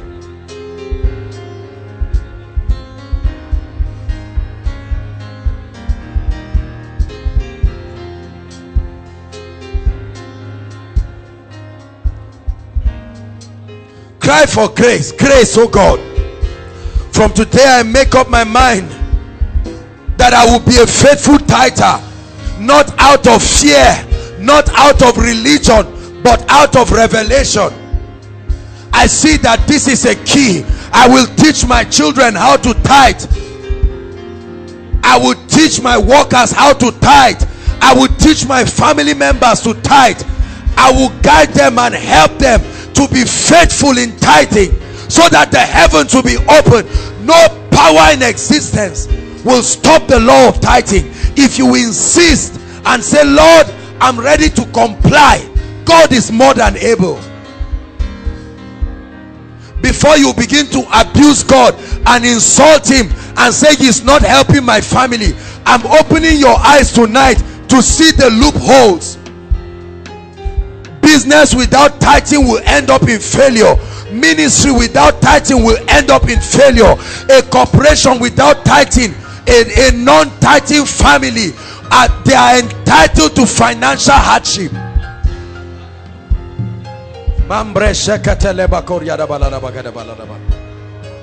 Thank you, Jesus. Look up. Praise the Lord. Let me say a few more things on tithing. Listen. If you are a business owner here, I want you to know that tithing does not just apply to a person. Hallelujah. When Abraham went to go and rescue Lot, right? When he came back with all of the blessings, it was not only him, he was representing many people. The Bible says in Genesis 14 that when he came back, he took a tenth of everything and brought it to Melchizedek. And the Bible says Melchizedek blessed him and said, blessed be Abraham, son of the Most High, possessor of the heavens and the earth. And his destiny opened up. The great Abraham. Hallelujah. By the grace of God, we do not owe God 1 naira as a ministry in tithing. The finance department, is a standard rule in this place. Before we do anything with finance, the tithe comes out. When we started the school of ministry and missions, even that, no matter what we are raising money for in Koinonia, the tithe must go to God. Are you understanding this? So don't just think that these are things we are just saying. You must make up your mind. If you cannot commit to God your 10%, then it means you do not trust that He's able to bless and multiply you. You want to be a billionaire. You know what is the tithe of 1 billion? 100 million. You think you can carry 100 million and just go and give like that? We are going to pray when we are done. One of the graces that we must receive is the giving grace. Hallelujah. The giving grace. The giving grace. There are many people that do not have. If you don't have, it is not human to carry money like this and take to the house of God and just go and drop. No, there is a grace. That was the grace that was upon the Macedonian church, that they gave even beyond their limits. It's called the giving grace. Many of us do not have it. We are too greedy. Everything that enters your hand, you spend it on every kind of thing. Sickness, disease, any other thing but God. Hallelujah. Your tithe. What is the storehouse? Very quickly, let's clarify the issue of this storehouse once and for all. What is the storehouse? Because the Bible says, bring the tithe where? To the storehouse, the house of God. So what is the storehouse really? In scripture, there are 3 places that qualify to be called the storehouse. Number 1, God's first idea of a storehouse from the Bible is the primary place where you receive your spiritual nourishment. Are you getting me? The place where you receive your greatest spiritual nourishment. For many people, is their local assemblies, because you know they are there, they are committed, they are workers in the church, and then they are giving. Number 1, the primary place where you receive your spiritual nourishment. Anywhere you receive your primary spiritual nourishment. Primary there means the major spiritual nourishment that is building your life. That becomes the storehouse. Number 2, it could be a ministry, not necessarily your ministry, but a ministry that is committed to the works of the kingdom. Please get this, a ministry that is committed genuinely to the works of the kingdom. There are people, for instance, that sow in their tithe into maybe Benny Hinn ministry, Kenneth Copeland ministry, and it's not their local assembly as it were. Are you getting my point now? But it's a ministry that they believe their vision and they are given into soul winning, building and equipping believers. Listen, if you pay your tithe to a dead place where the activities of the kingdom are not happening, it can affect your harvest. It's in the Bible. It's the same thing as a farmer carrying a seed and going to throw around in a soil that is non-productive. The seed will not produce, not because it is not good, but a poor soil killed it. Number 3. Now, and these ones are, they are special situations, but I'm going to talk to you. The vessel or the storehouse can also be an individual, a man of God. Listen, please. I want you to listen very well so that you don't confuse what I'm saying. It can be a man of God, a vessel. The Bible says, know ye not that your body is the temple of the Holy Spirit. But there are conditions. Are you getting me? Now, there are ministries that the spiritual fathers or spiritual leaders in the Lord, are you getting me? I'll give you an instance. Like Bishop Oyedepo, for instance. He is the president of a ministry. Aside from the tithe of the ministry, he has his own ministry. Are you getting me now? So they take this tithe. They don't just go maybe to Redeemed or Kenneth Copeland. That vessel that they are drinking from on behalf of the people. Are you getting my condition now? And they honor them with their tithe and they speak blessings. Abraham went to who? Melchizedek. Melchizedek was not a city, he was a man. And he brought his tithe to Melchizedek, and Melchizedek pronounced a blessing upon him. Hallelujah. There are lots of ministries, for instance, around that by the grace of God look up to us in ways for spiritual direction, and they've committed themselves. They come and they tithe in koinonia here. I don't even know. This is what they are doing. Are you getting me? But I'm saying whether of these three, there are special conditions for the third to occur, because there are many men of God who just sit down and somebody in church just corner a few people and say, I qualify to be the storehouse. Come and bless. I've explained to you that the condition where a person can be a storehouse, but the house of God is where you must bless. Is somebody getting blessed? These are the benefits. The first law. Thank you, Jesus. Wow.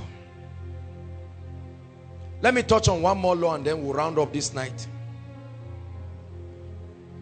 Next week we'll talk about the natural laws and we'll talk about wealth creation, the principle. The second law is the law of seed time and harvest. The law of increase, the law of giving. Luke 6:38. Luke 6:38.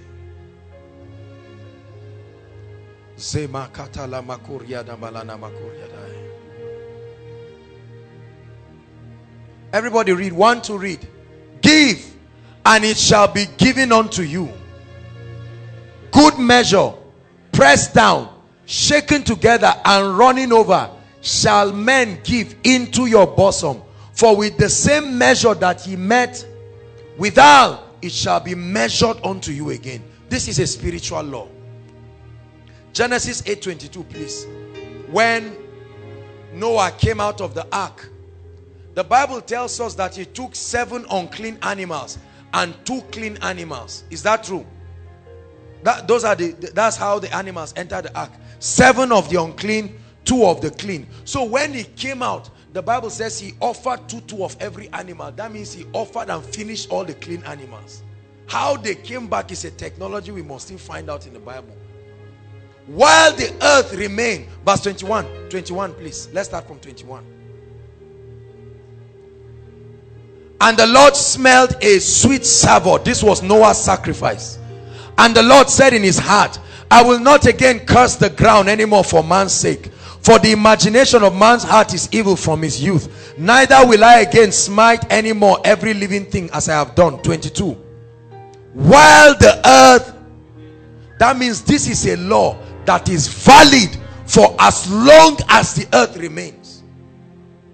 Seed time and harvest, cold and heat. God joined it with other laws so you can verify if it's still working. Cold and heat, summer and winter, day and night shall not cease. Has cold and heat stopped? Has summer and winter stopped? Has day and night stopped? Then it tells you the law of seed time and harvest is still at work. Are you getting me? The day these 3 stop, that day know the law of seed time and harvest has stopped. But from the day they gave birth to you till today, the sun still rises, sets according to our perspective here. There is still cold and there is winter. That means the law of seed time and harvest is still at work. Very, very important. What is the law of seed time and harvest really? What is it? Simply put, the law of giving is a law that this earth, please listen, very, very important. This earth functions by giving and receiving. That whatever it is that you give, there is a technology that is able to multiply whatever you give and return it to you. Now, I'm not talking about money. When you give love, you are practicing the law of seed time and harvest.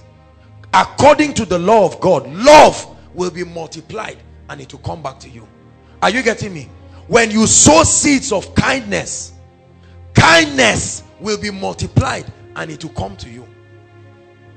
Are you getting what I'm saying? That means whatever kind of harvest you want to see in your life, you sow the seeds for that harvest. Oh, this is so important. This is not seed faith. I'm going to teach you on seed faith. We'll come to seed faith. I'm teaching you the general law of seed time and harvest. often called the law of sowing and reaping. Be not deceived. God cannot be mocked. Whatsoever a man sows, that shall he reap. If you sow to the flesh, you reap to the flesh. Those who live by the sword, they have sown that seed. They will die by the sword. Are you getting what I'm saying? This is a very powerful law. That means everything that leaves my hand does not leave my destiny.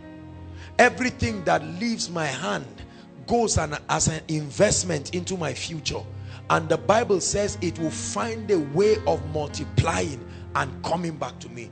That means for all the givings you have done, truly, if you have not received the harvest, God cannot lie. Expect it. It is coming. Are you following me now? Very, very important. Now, there are many kinds of givings and offerings that come under this law. Let's run. Number one is offering in the house of God. What you call offering. The seeds that you sow when you go to the house of God. What you call offering. That's one way to practice the law of seed time and harvest. Deuteronomy 16:16. Please, let's rush. So we have to pray. Our time is gone. Offerings that you bring to the house of God. Deuteronomy 16:16. 3 times in a year shall all thy males appear before the Lord thy God in the place which he shall choose. Hallelujah. It says, in the feast of unleavened bread, and in the feast of weeks, and in the feast of tabernacle, and they shall not appear before the Lord empty. Hallelujah. There is an admonition in scripture that every time you are coming to appear before the Lord in the house of God, as much as God has blessed you, you should not come to the house of God empty-handed. There is a blessing that follows your offerings and your givings in the house of God. Please never give just because it's offering time and now you don't want to feel bad. There are lots of people that come to the body of Christ. They come to the house of God without a predetermination. They just come and they say offering time. And I know it's not easy to just plan, but you can train yourself. Hallelujah. And part of your preparation for coming to church is that this is an offering that I'm bringing for God. So that when it's offering time, you're not just looking 100 naira, you return it. 50, you return it. 20 naira, even the 20, you return the new one and carry one and say, usher, please. You just dump the thing there and say, Lord, at least you saw. No. Let your heart be in what you are doing.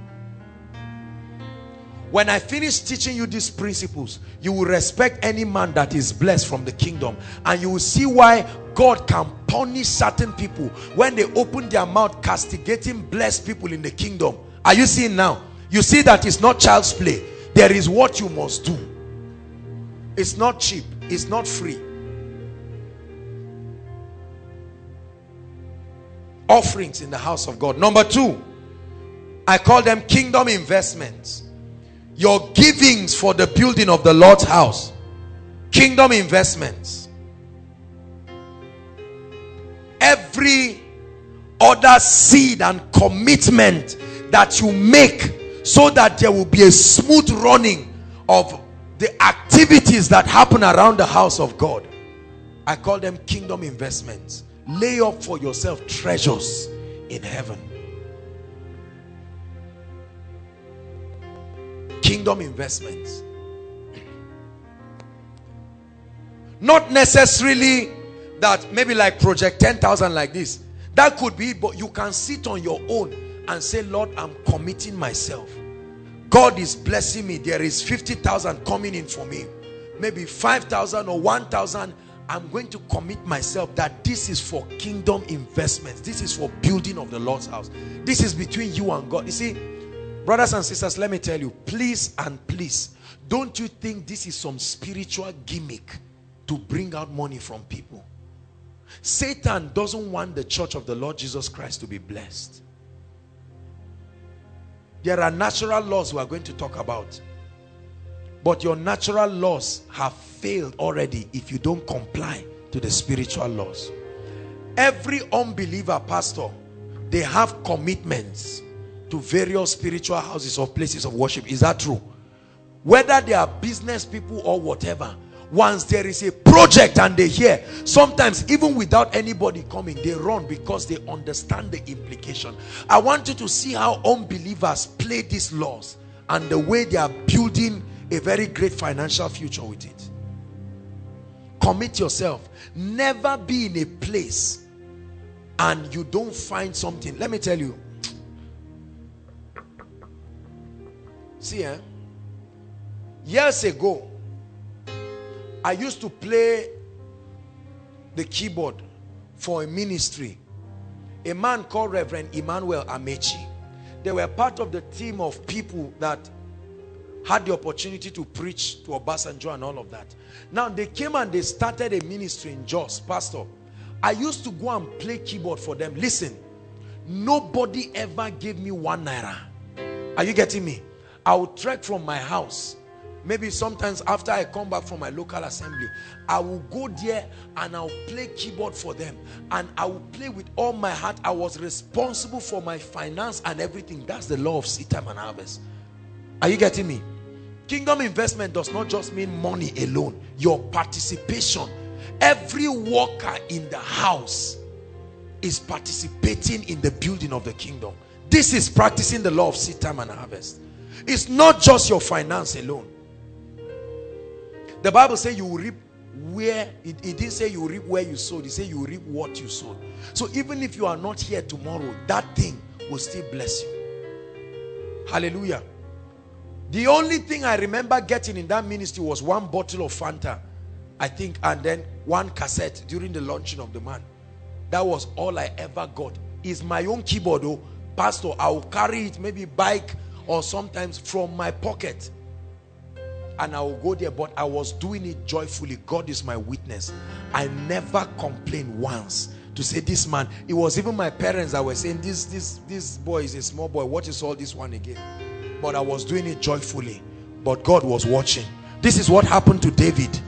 While he was tending his father's sheep, God was seeing him and saying, I'm seeing the heart of a king in this shepherd. Many of us, when you see certain people, you don't know what stories and experiences made God to vow some vow about their lives. There was something Abraham did that made God to vow that in blessing, I will bless this guy. These are the kinds of people that the Bible says he reproved kings for their sake. Are you listening to me? He suffered no man to do them wrong. He reproved kings for their sake, saying, touch not my anointed and do my prophets no harm. How much are you committing yourself? How much are you committing your resources? Brothers and sisters, kill greed this night. Kill greed this night. I saw lots of things in my family that I did not want. And I made up my mind that I was going to change a lot of things in my life. I have seen this thing work in my life.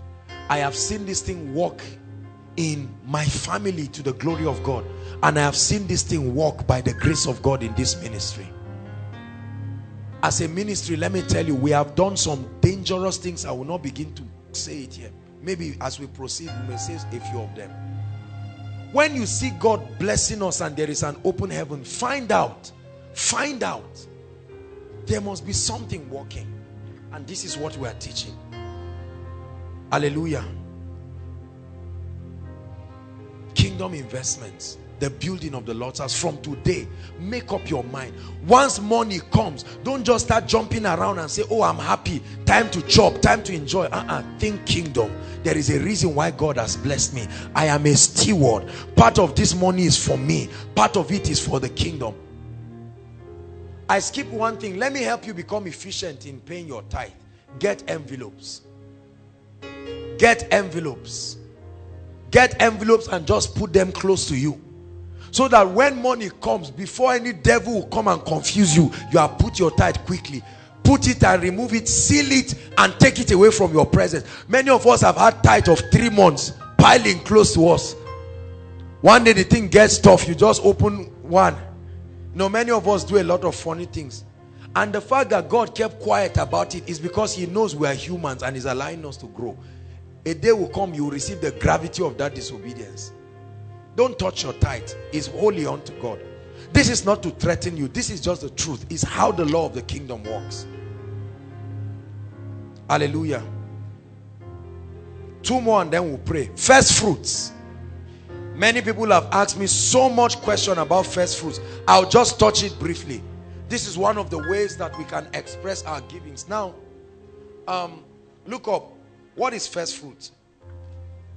In scripture, the concept of first fruit, it was ordained by God. It was practiced by the Jews. It was not just part of the Jewish law. The concept of first fruit, listen, this is the spirit behind the activity. If you don't understand it, even those who practice it do it religiously, or they do it because some churches have register all the members. If you drop your first fruit, you sign. Later they call you and say, elder, what is wrong? This is March, you have not dropped anything, they didn't pay you. And it so happens that many churches, the employers and the employees are in the same church. So, and the boss is part of the working committee. You can't lie that they didn't pay you. You see, all those kind of things. So let's get it very straight here. Does first fruit exist? Yes. But listen, is first fruit compulsory? No. The same way saying, is bathing compulsory? No. But not bathing creates consequences, correct? Are you getting me now? Your first fruit is a symbol, is a prophetic way of honoring God and showing him, that he's first in your life. Are you listening to me? First in your life. That when you take your first fruit, and now I'll explain it in details, and give the Lord and say, Lord, I'm honoring you. Maybe the first profit of your business, or maybe your first salary as a worker. There are different ways that people practice first fruit. Others, maybe January. There are churches and people who their salary for January, they take it to God and everything and all of that. It's not just about giving God money. It's about telling God that you are first in my life. Are you getting the concept now? So if you just bring money and just throw and you are frowning around and say, these people say very wicked people, I hate January, every January is the time they eat our money. No. Understand the spirit behind what you are doing. Bless you. If you do not practice first fruit, it doesn't mean that you're not going to enjoy the blessings of God. It's just that there are certain dimensions you may not be able to enter. As simple as that. Are you getting me? Your tithing, your giving, your kingdom investments, they all have their inputs to your financial life. It's like saying, if you don't do extramural, will you pass JAMB? You know, that's the question. It depends on many factors, the kind of school you went to and all kinds of things like that. But it will always be an advantage and it will add to you spiritually. First fruit. Please never allow anybody to put you under force and pressure and try to threaten you with a curse. To say, Sam, I'm waiting for your first fruit. If by next week you don't bring it upon this altar, I will stand on this altar and provoke a curse. Please don't let anybody confuse you. There are many people, there are many men of God that are bullies.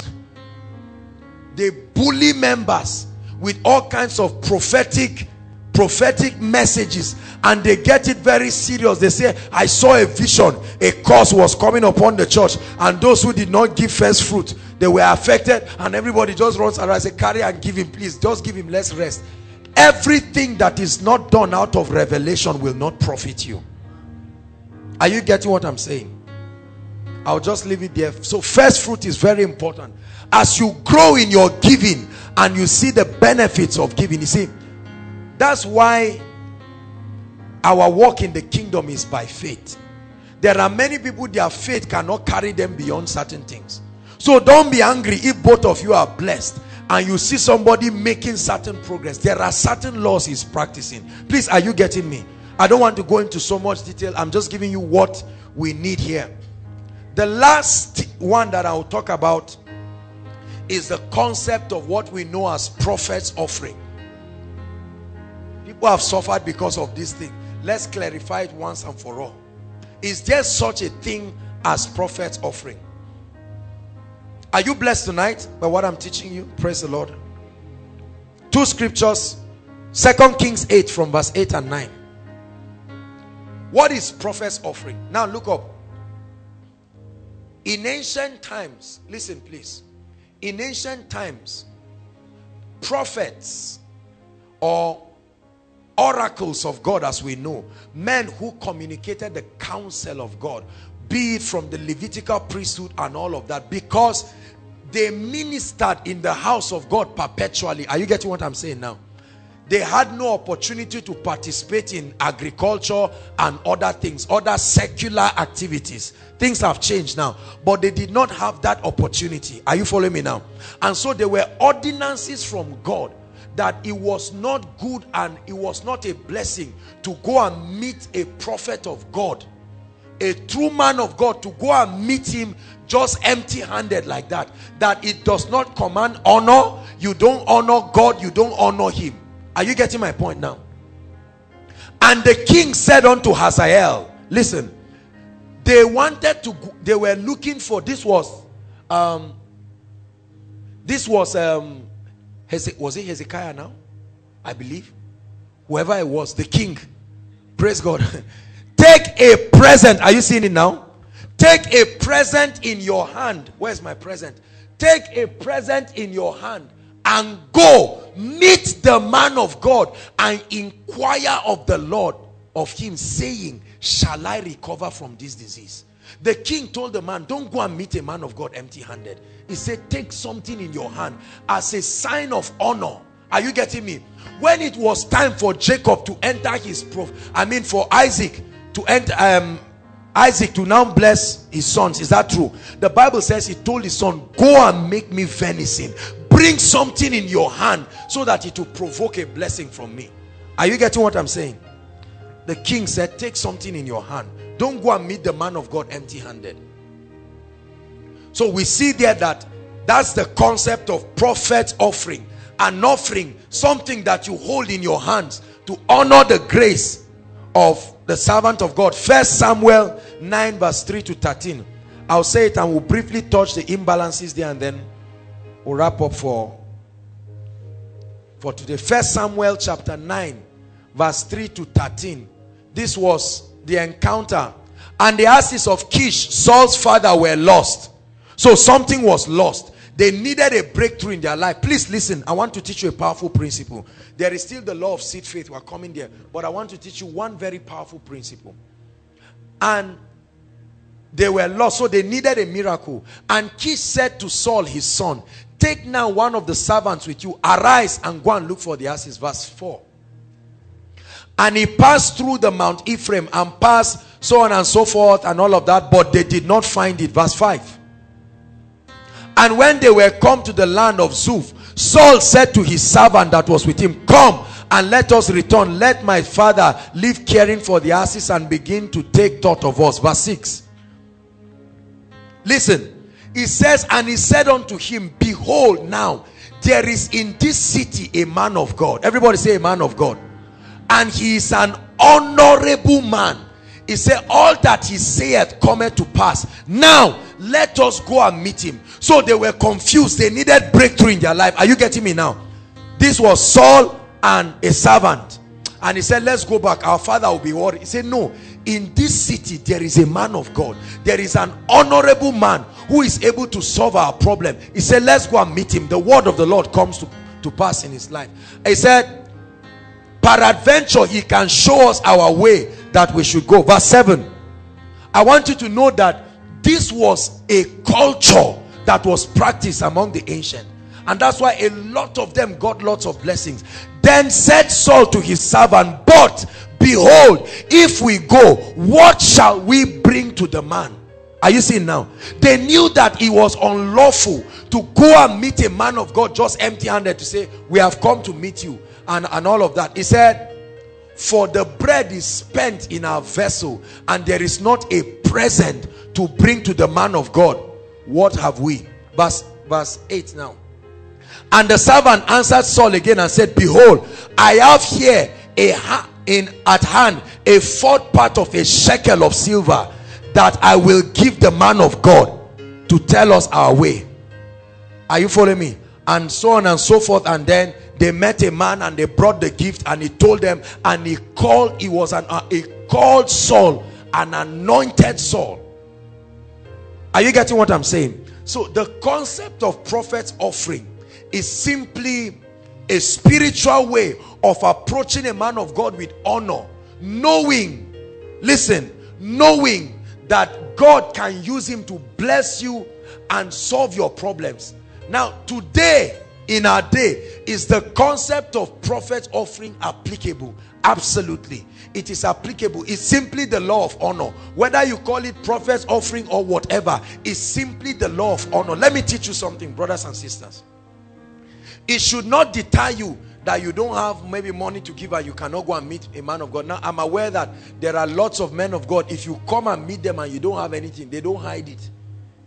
There is a basket or there is something, nobody will even tell you as you are entering. Those who are taking you there will say, Mr. Man, hold your 30,000. There are even those who have put their bill, they have suffered enough. They said, look, I won't be foolish again. Prophecy, 30,000, this and that and that. And it's working for certain people. They may not be necessarily fake, but I think it's inaccurate. Are you getting my point? Money and anointing does not mix together. People are supposed to do things out of revelation. However, on your own part, I never go and meet a man of God higher than me without. Nobody comes to my house and not get something. There must be something. I must insist that you take something. It's the law of honor. There are some of us who are fond of, you know, and please, I hope you know that I'm not threatening you and say start packing. God has blessed me. God doesn't owe me anything at all. Are you getting my point now? So don't think it's just some gimmicks to steal out money from people. No, no. My blessing is not tied to you. My blessing is tied to my practicing the kingdom principles. Imagine if God, if I was totally dependent on you for my blessing, I would have died by now. Yeah, but God is faithful. Praise the Lord. Do you believe what I'm sharing with you?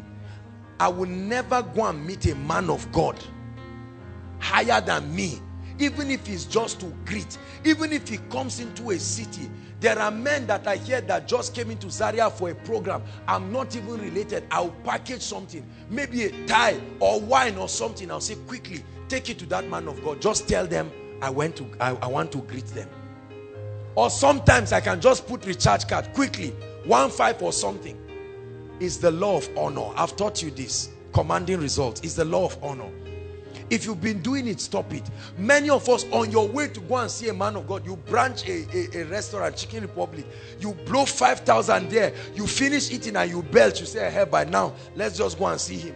And you get up and come and you even sit down, sir, things are not changing. You say God will bless us, and you know, I'm not talking of me. It's very bad. It's dishonoring. Very dishonoring. So while on one side we don't just teach people that if you don't have a gift, it means the anointing will not flow, he will not bless you. That's erroneous. But let me encourage you. I want to encourage you. Have it as a spiritual culture. Beyond koinonia, you will provoke lots of things. There are places I go to minister, and I tell you, the way they treat me and the kind of honor they give me, I find out that there are unusual open heavens. Even certain things that I don't want to share, I find myself sharing it. A seed can provoke something in your direction when you honor people. He said, honor your father and your mother. It's a law. Honor people. Hallelujah. Praise the Lord.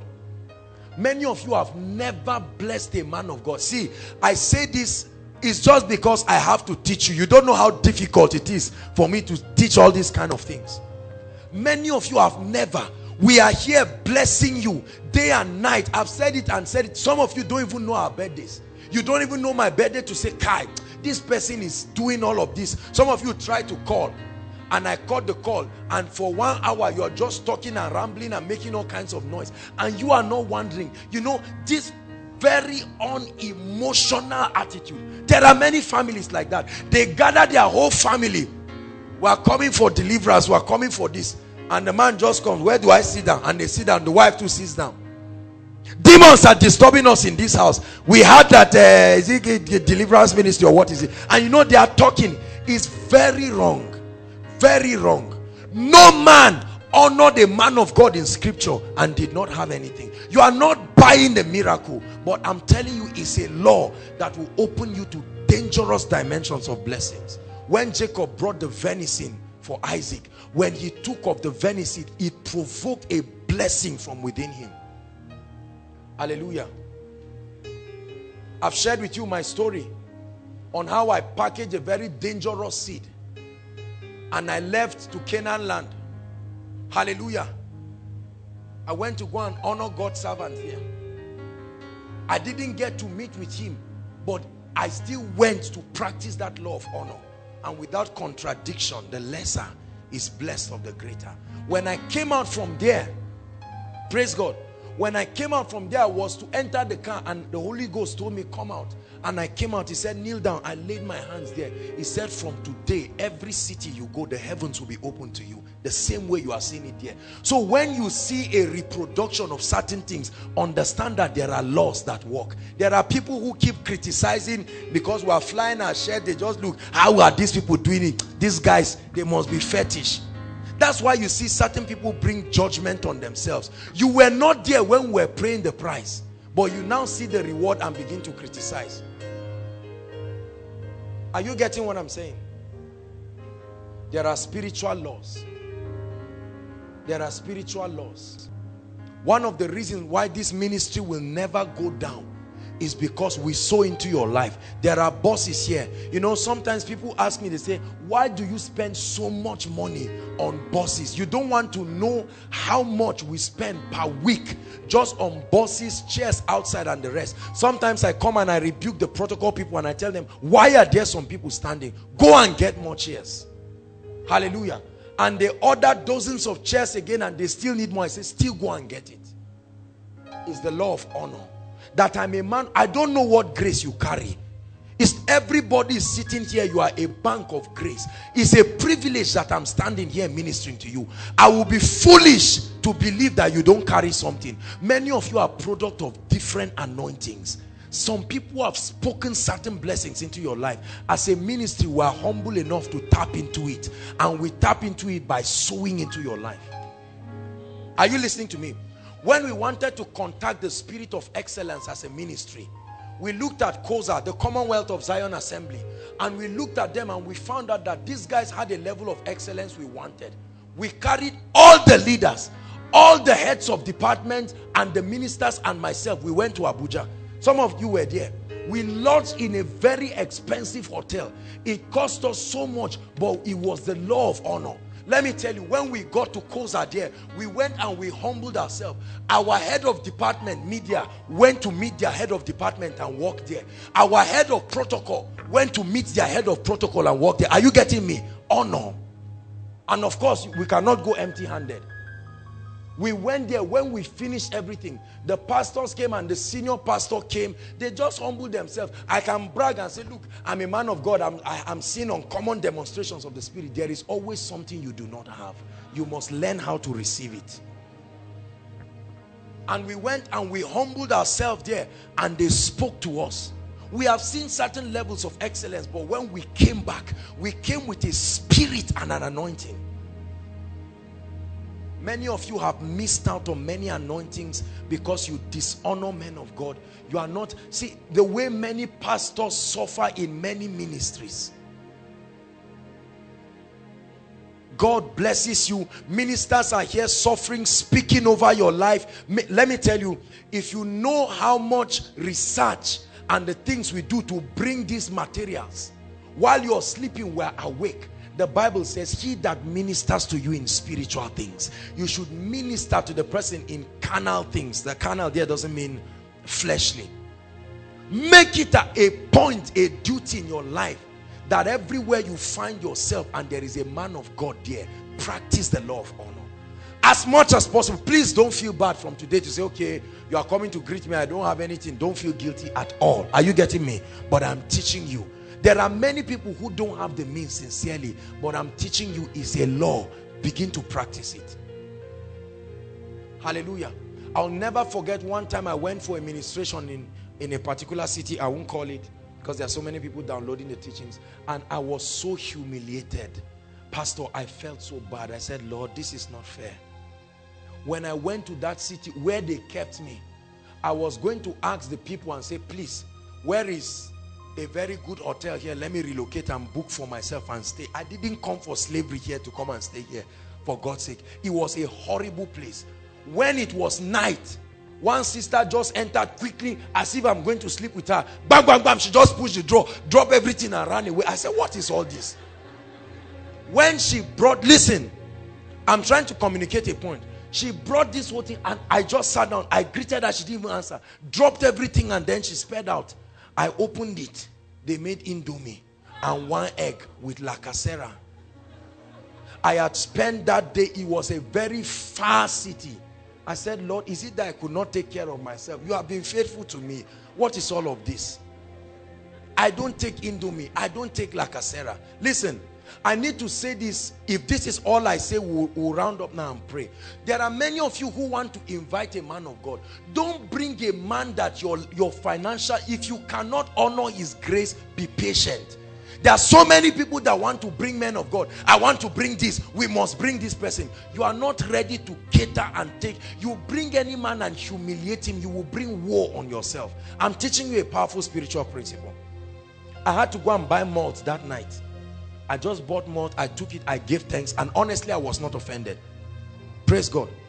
The next day, nothing, there was no breakfast. They didn't ask whether I'm fasting or I want to eat. Later they just came, they say we have come. The car they carried me, they chartered one car. At least do something presentable.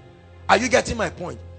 It was hot, it was horrible, I was humiliated. I said, goodness, what is this, oh God? I said, well, Lord, I went and it was a great meeting. God blessed all the people.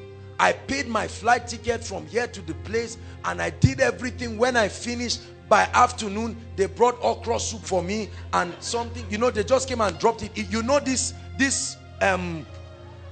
cooler, this small one, that's what they just came and dropped. And 3 or 4 pure water or something. I said, what is this? I'm not exaggerating. It was a humiliating experience and I spent 3 days there. On the 3rd day when I was done, I was happy, I laughed. Do you know what happened? I want to tell you the pain of many ministers and what has made some people to do certain things. Don't just sit down and criticize and say they are materialistic. What is on you is what controls the results around you. Please never forget this. The results around you do not fabricate themselves. The results around you are mirrors. They are a reflection of the kind, the level, the dimension of the grace that is upon you. So I can know the grace on you by looking at the possibilities in your life. I can know what grace has come upon you by looking at what changes. It is impossible to increase in grace and your possibilities remain the same. No. The testimonies that recycle around your life are an attest. They attest to the fact that this is the level and the extent of grace. Hear me. Every door can open. It just depends on the grace asking it to open. Everybody is a giver. It depends on the grace that asks them to give. Someone can refuse to bless you and yet carry $1 million and meet someone else and say, give me the privilege of blessing you. Nobody is really stingy. The problem is that these possibilities don't happen in the earth dimension. They are realities that are finished in the realm of the heavens and only executed. The earth is a realm of execution. The same way your body is. The anointing and the grace on your life is what controls the possibilities around you. Please listen to me. His divine power. There are doors that have refused to open. The doors are not stubborn. The doors are only obedient to the last instruction. And since the anointing speaking to it is not that high, the door will remain obedient to the last instruction. The day a higher authority speaks, that door will open, I assure you.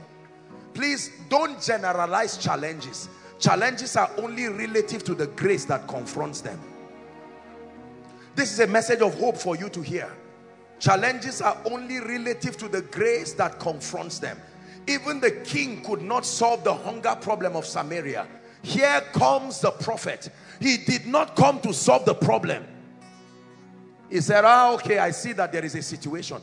Everyone was hungry except the king and the prophet. He said, by this time tomorrow. Then a foolish man said, even if God will open the window of heaven, how will these things be? And he says, you will see it, but you will not partake of it. I believe in the power of God. I've seen what the power of God can do. Stop wasting your time trying to change things physically. Creation has never been disobedient. Creation is the most obedient entity you can find. The money you are looking for is not disobedient. There is an unction that calls it. If it's not there, it is authorized to leave you. Creation is obedient. When Noah was ready to open the ark, when he opened the ark, there was a grace that came on every animal by themselves. The Bible never said Noah went to the wilderness to chase them. Animals with no higher intelligence, they found their way to the ark. If animals can find their way to the ark, why should your destiny helper find it difficult to find you? Why should breakthrough find it difficult to? Noah just stood there and allowed the grace to work. You rest only when the grace works. Let me tell you, life is hard when you are walking on your own. In this kingdom, we don't walk with our hands. Our hands only help us to receive the grace. When it comes, you enter your Sabbath. Are you getting what I'm saying now? The power of God is the spiritual mechanism responsible. The signs and wonders that will happen in this place right now, the healings and the miracles and the breakthroughs, they will happen according as his divine power. Acts chapter 10 and verse 38, it says how God anointed Jesus of Nazareth. The information is not that he was anointed. Look at the extent to which he was anointed. With the Holy Ghost and with power. It says he went about doing good and healing all they that were oppressed of the devil, for God was with him. There are people inside, there are people outside, there are people standing in such sacrifice, waiting for God. It will be very wicked to share the grace of our Lord Jesus Christ and tell everybody bye-bye. Return back with your challenge. No, I want you to believe God tonight and insist. Lord, whatever will come upon me must come upon me. Whatever must change must change. Whatever must grow must grow. Whatever must die must die. When there is no expectation, it becomes wrong for God to visit you. Because one of the things that he gave men, 7 benefits given to man at creation, one of it is the right to choose. The will that God gave man is a fundamental right. It's not for Christians. Once you are a man, you were given the right to choose. Salvation, even at the detriment of your going to hell, was left for your choice. God will never, never, never violate your right to choose. I set before you life and death. I set before you blessing and cursing. I can only advise you, choose life. I set before you prosperity and poverty. I set before you success and failure. I set before you spiritual growth and a low level of spirituality. It's up to you to choose. I choose life, and everything that comes with it. I choose speed. I choose increase. I choose honor. I choose dignity. I choose open doors.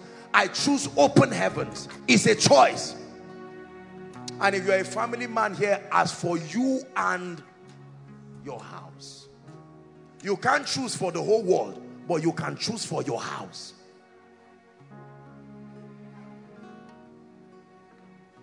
That the favor of God can rest upon your life tonight, and that within the next 1 month, things will shift in your life in a way and a manner that will surprise you. If you do not believe these things exist, you are not a Christian.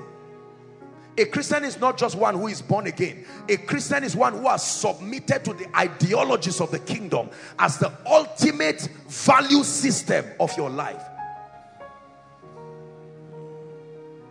Hallelujah. I'd like you to believe God. Don't say, I've come for miracle service before. You see, let me tell you the truth. My assignment as a man of God is not to invite you. My assignment as a man of God is to continue to grow in grace. So that the things that would not answer to me in January must answer in June. Otherwise, what is the superiority of growth? If the same thing that did not answer to me 3 months ago refuses to answer now, I'm only maintaining my spiritual level. I'm not growing. There was a time when some spirits did not answer to the apostles. They went to Jesus asking a question and they said, why couldn't we do this? He said, this kind. There is a technology for taking this one out. See, let me tell you sincerely, there is enough grace to wipe the tears in your eyes. There is enough grace to turn the tables around. The anointing works like money. I've taught you. It can only solve the problems that are lower than it. The anointing does not generically solve every problem. No. No. You have to understand this. It's very important to know. Let me just steal 5-10 minutes to explain this. Look at this. This is 1,000 naira. Look at this. And if I give you this 1,000 naira, it can buy a bottle of water. Is that true? It can even buy you lunch or dinner, depending on where you eat. But this cannot buy you a car. This cannot pay a child's school fees, but it is still money. So if you want to pay a child's school fees, you need more of the same thing to the level that meets the demand. Every challenge in life has a level of grace attached to it. Not every grace solves every problem. If every grace solves every problem, then it doesn't make sense to grow in grace. Acts chapter 2, they were filled with the Holy Ghost. Acts chapter 4, they were filled with the Holy Ghost again. To what end? It says that you stretch forth your hands and that miracles, signs and wonders be wrought in the name of your Holy Son. There was a dimension of grace requiring a higher level of the anointing. Gehazi carried his rod, the rod of Elisha, and he came and laid it on the dead body. The body did not rise. But when the prophet came, that dead body came back to life. Every challenge is relative to the grace that confronts it. I know men of God have prayed for you. They are not fake just because you did not get a result. It is a reflection of the extent and the level of grace. And God grants the privilege of grace. And that's why as men of God, we must continue to grow in grace. So that what we could not solve yesterday, we can now solve tomorrow. That is the proof of growth. Are we together now? We are going to pray tonight. It's going to be a very quick walk in this place. I trust God and I believe that in the name of the Lord, that things will so change in your life, it will surprise you. Please rise up on your feet. Lift your voice and begin to mention specifics. Unto him that answers prayer shall all flesh come. Rise up on your feet and please pray.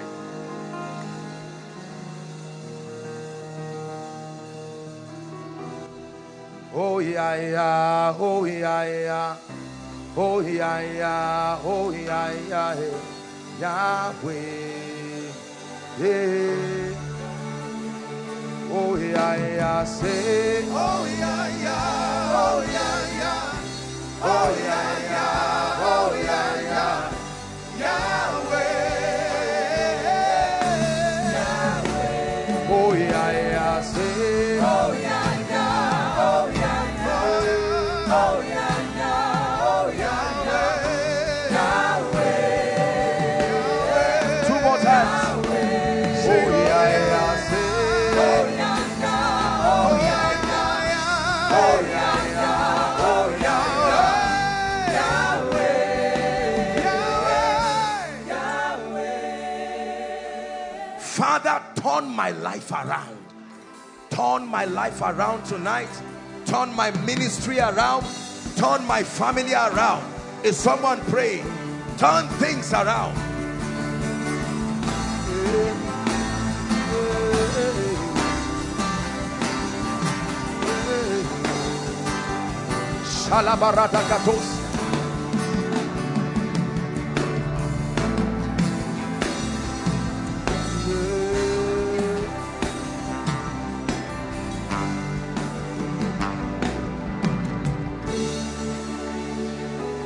Hallelujah.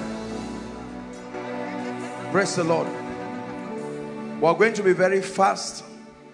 I minister by the Spirit, and the goal is for God to solve people's problems and deal with all the issues that are not of God. Praise the Lord. It will be very, very fast. I'm not sure I may have the time to prophesy tonight because I want us to finish very fast. Our time is gone. But let your heart be open. There is a God in heaven. Please don't be used to your situation.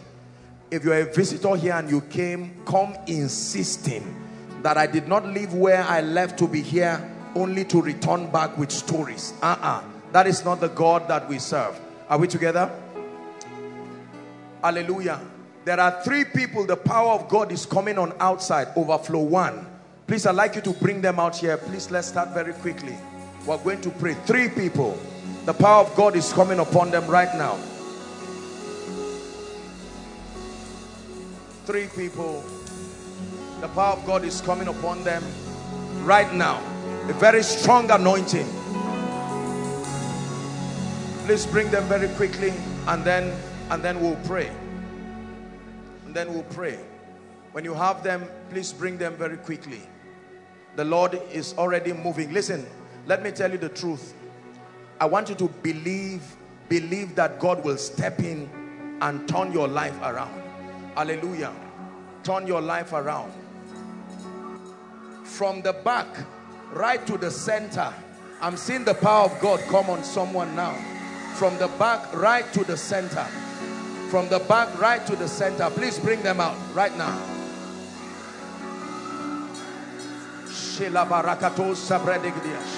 Now the Lord is that Spirit, and where the Spirit of the Lord is, there is liberty. There is liberty. An end comes to every oppression. An end comes to every oppression. An end comes to every oppression.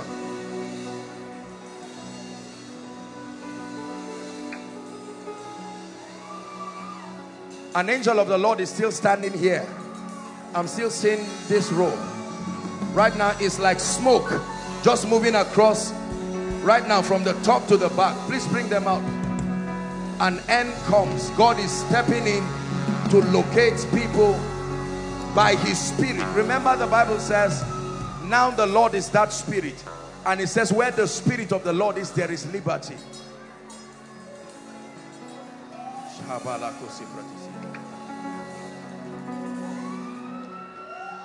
I command every oppression of darkness. I want to pray now. I see fire in this place. This is what I'm saying. By the Spirit of the... And listen, at the count of 3, I want you to shout the name Jesus.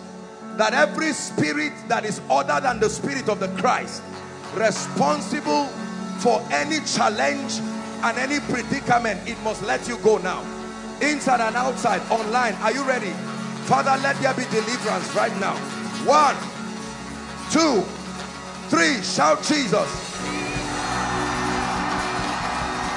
Jesus. I curse every power. Bring them out right now. Every oppression of darkness, it must go now. It must go now.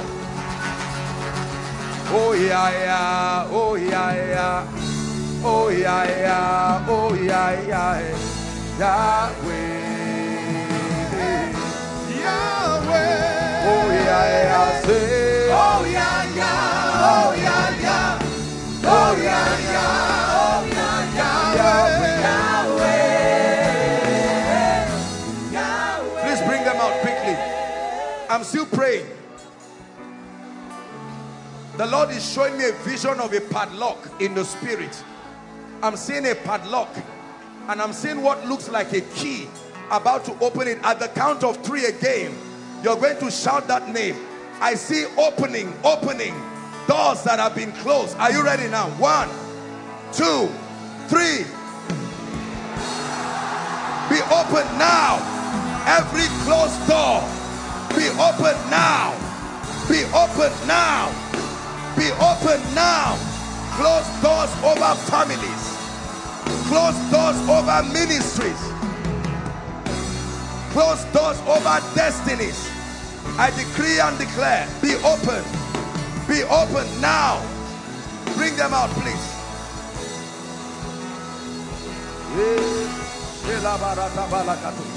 Be open now. Be open now. In the name of Jesus. Overflow 1, 2, 3. Across the road. Online. Be free now.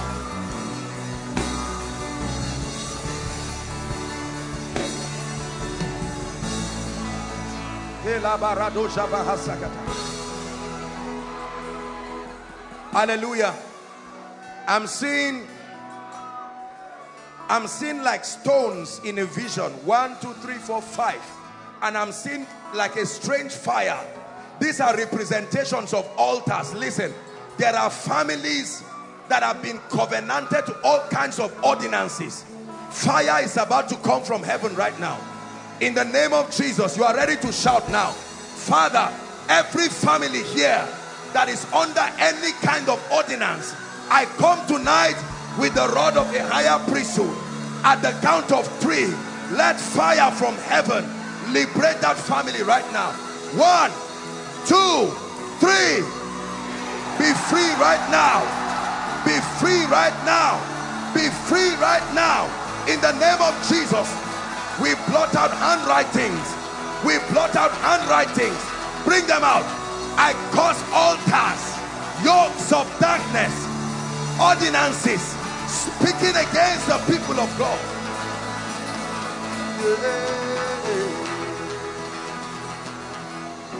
Oh yeah, yeah, oh yeah, yeah, oh yeah, yeah, oh yeah, yeah, Yahweh. Hey. Oh yeah, yeah, say. Oh yeah, yeah, oh yeah, yeah, oh yeah, yeah, oh yeah, yeah, oh yeah, yeah, Yahweh. Yahweh. Oh yeah, yeah, say. Oh yeah, yeah, oh yeah, yeah, oh yeah, yeah, oh yeah, yeah, Yahweh. Hallelujah. I'm seeing the map of Nigeria, and I'm seeing the hand of God go to the eastern states. The eastern states. Right now God is bringing deliverance. The east, Abia, Anambra state, Enugu state, Ebonyi state. I'm seeing an anointing right now rest on people within that state. Let there be liberty right now. Let there be liberty right now. You belong to that state. The power of God is coming upon you right now. Right now. Even the lawful captives shall be delivered. It's a sign and a wonder how God does it. I'm seeing the map. The east, God is bringing liberty. Hallelujah.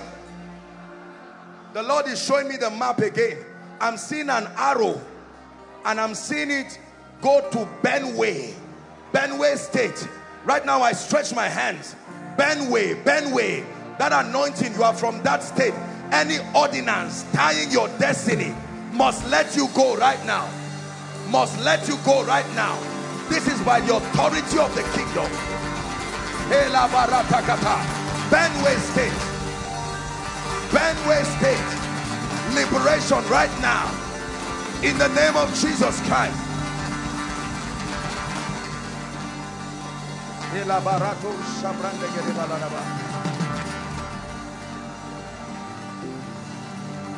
Release their destinies right now in the name of Jesus. Hallelujah. I'm seeing fire just within this circumference in front. There are 2 families God wants to set free right now within this circumference. I'm seeing fire coming upon them right now. Bring them out right now by the Spirit of grace. In the name of Jesus, the Son of the living God.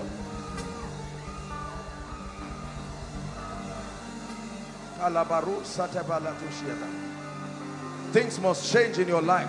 My friend, this young man, lift your hands where you are. There is oil being poured on your head right now. Right now, in the name of Jesus, the Lord is removing something that looks like an arrow from your head. Let it go right now. In the name of Jesus Christ. Let him go now. Oh yeah, yeah. Oh yeah, yeah. Oh yeah, yeah. Oh yeah, yeah. Can't wait. Hey, hey. Hallelujah. Fire is still falling here. I'm seeing this deliverance is especially for women. An entity comes to molest you in the night. You go to bed and a strange spirit just comes. Right now, in the name of Jesus, the Lord is asking me to just count 2. And at the count of 2, that fire is coming on people right now. 1, 2. Let that fire come now. Liberation from ordinances of darkness.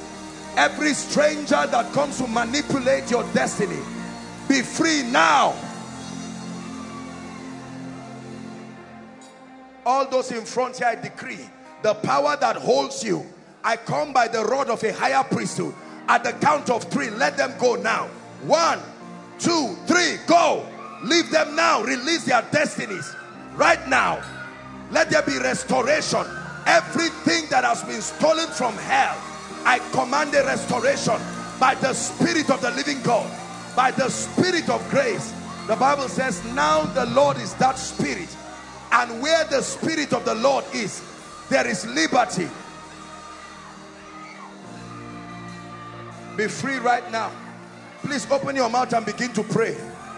Everything that must live your life, insist it must live your life now.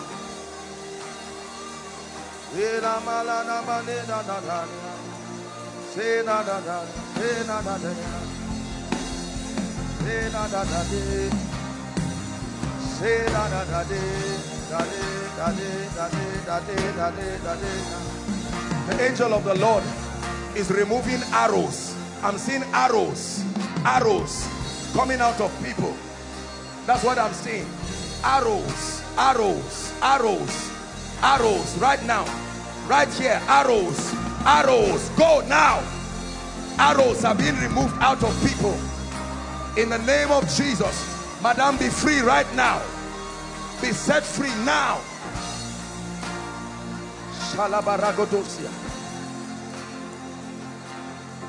The Lord is setting someone free here right now. Someone in this row, I'm seeing fire just resting on someone. Be free right now.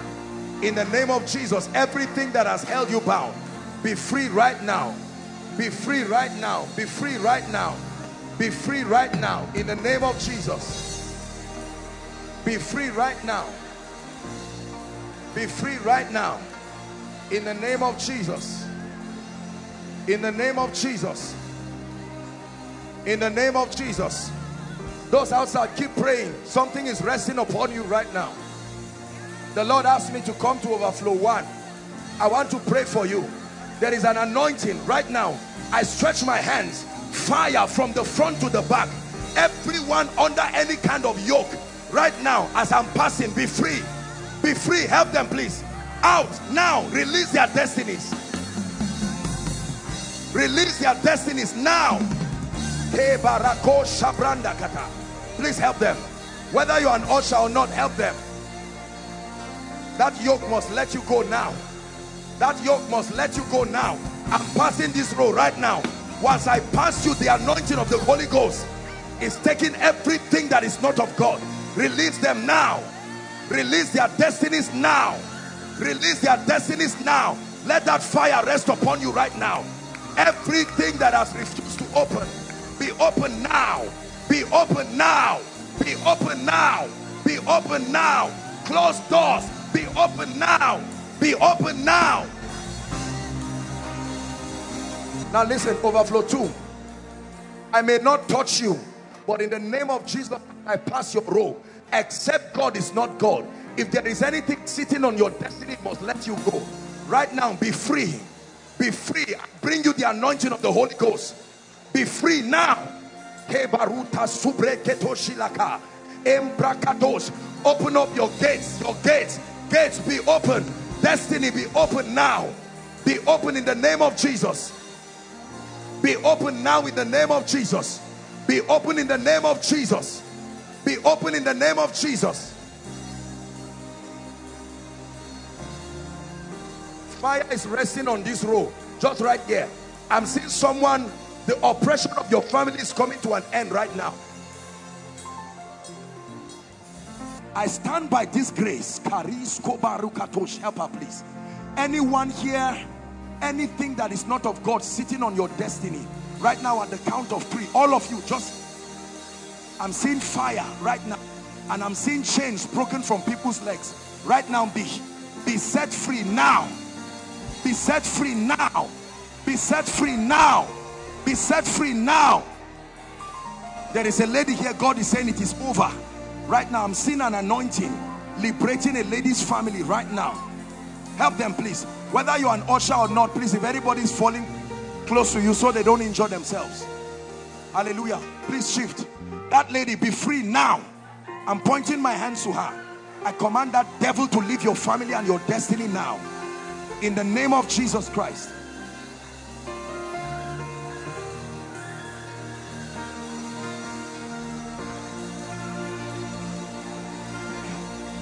Begin to pray. Begin to pray. Overflow 3.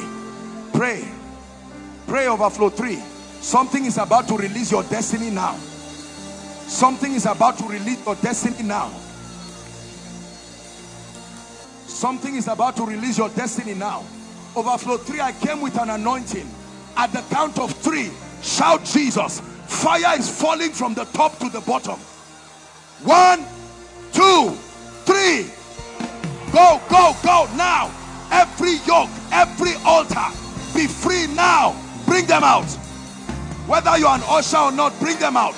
Every oppression of darkness, right to the back, I declare by the anointing of the Holy Spirit, be free now. Be free now.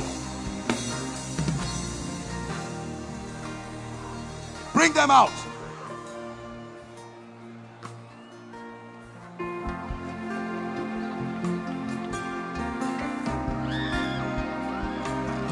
I'm seeing all kinds of spirits. I command every spirit that is not of the Christ, release God's people right now. At the count of 3, I'm seeing fire resting on people, and I'm seeing a number 41. 41 people. At the count of 3, shout Jesus. Are you ready? 1, 2, 3. Shout Jesus. Right now, be free by the fire of the Holy Ghost. Be free right now. Every door that has refused to open, I open that door right now in the name of Jesus Christ.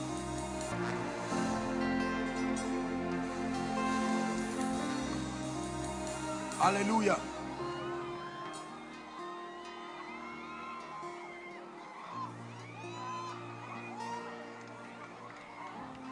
There are 27 people here. The grace for speed is coming upon them. I don't know who you are, but right now, the grace for speed, I stand by the anointing from the front to the back. Right now, in the name of Jesus, receive that anointing right now. Speed, I release speed over your life, over your destiny. Receive speed in the name of Jesus. Speed in the name of Jesus. Hallelujah. Overflow 3, hear me. There are people here, the Lord is telling me, no one rises in your family. When they get to a level, something brings them down.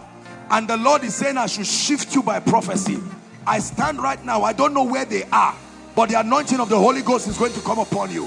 Right now, in the name of Jesus, I'm seeing the number 17. Lord, I don't know where they are here, but in the name of Jesus, I declare, move to the next level right now. I shift you to the next level right now. I shift you to the next level right now.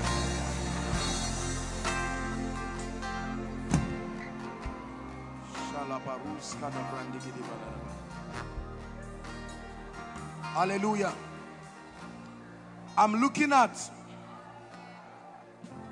14 people here. You have the call of God upon your life. And right now, the anointing of the Holy Ghost is going to locate you. 14 people. Lord, where are they? I stretch my hands right now. Apostles, prophets, evangelists, pastors, Deborahs. Lord, where are they? Let that mantle locate you now. The call of destiny that is upon you, oh prophet of God, may that fire find you in the name of Jesus Christ.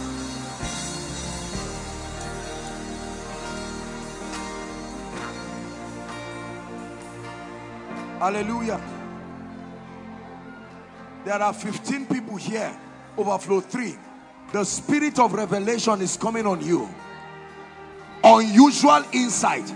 I don't know where they are, but right now I'm seeing light, not fire, light. Light coming on people. 15 people step into a new dimension of the revelatory grace right now in the name of Jesus. Yahweh, Yahweh. Hallelujah. Praise the Lord. Main auditorium, please lift your hands. Main auditorium, lift your hands. I'm seeing 7 people. Main auditorium, lift your hands. I'm seeing 7 people. The grace for speed, I'll pray it on everybody, but the main auditorium, there is a grace for unusual speed on 7 people. They will begin to run by the anointing right now. Please hold them so they don't injure themselves. Main auditorium, I stretch my hands. At the count of 3, like Elijah, may that grace come. 1, 2, 3. Receive that grace right now. In the main auditorium, step into the anointing for speed. In the name of Jesus. Overflow 3, lift your hands. Every door that has refused to open over your ministry, over your life, held down by witchcraft, in the name that is above all names, at the count of 3, I'm seeing doors open in the spirit. 1, 2, 3. Let that door be open now. Be open now. Be open now.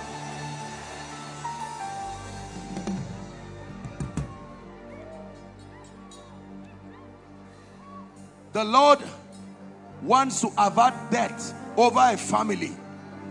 This year alone, between last year and this year, 4 people have died in your family. 4 people have died.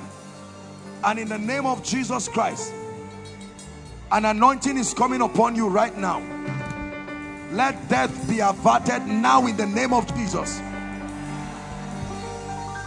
Now listen, all of you at Overflow 3 and the extension there, whatever must live your life, as I'm passing this place, please, I'm releasing my faith. Open your mouth now and declare, Lord, it must live my life now. Go ahead. Go ahead. Pray, please.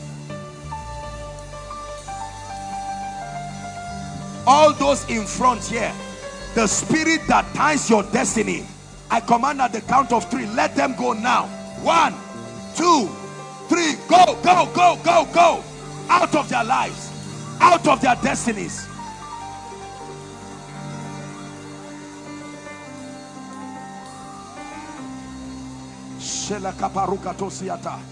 Make sure you are praying.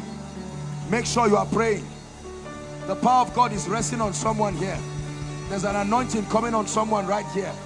In the name of Jesus, there's an anointing coming on someone here. And the Lord is saying it comes to an end. That family crisis comes to an end. The power of God is resting on someone by my left here. Right now, receive that anointing. Let it go in Jesus' name.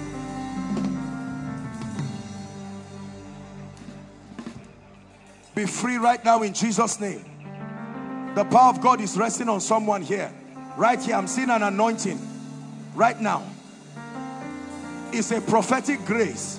There's someone here, a prophetic grace is coming upon you. Right now, by my left here. In the name of Jesus, drink of that anointing. Drink of that fountain. May that grace rest upon your life. Right now, in the name of Jesus. In the name of Jesus. The Lord says it is over.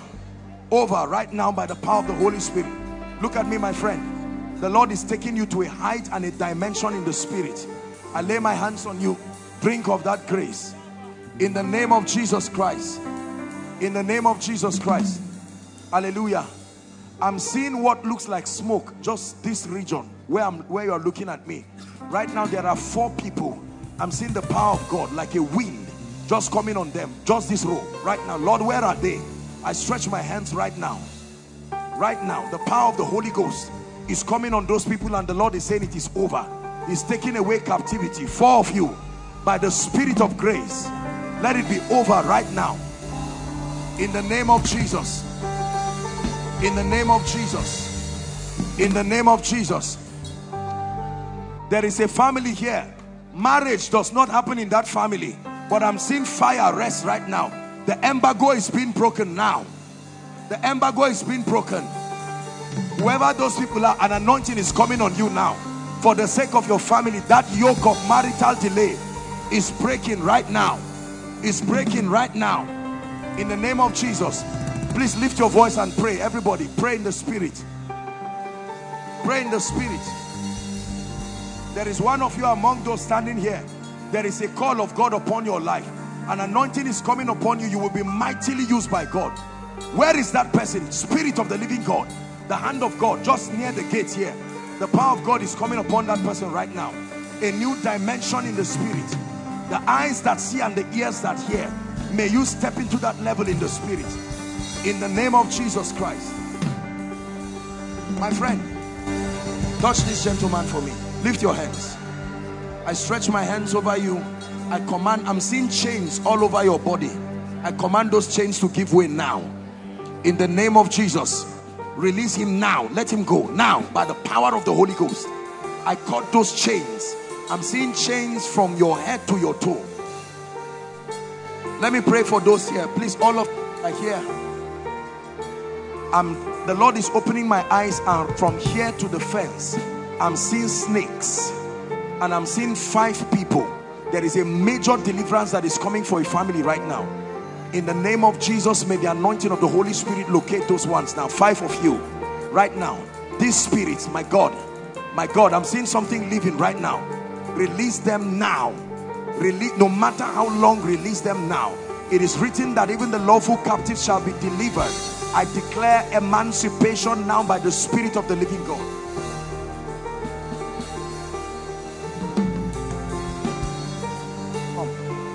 Where are you coming from?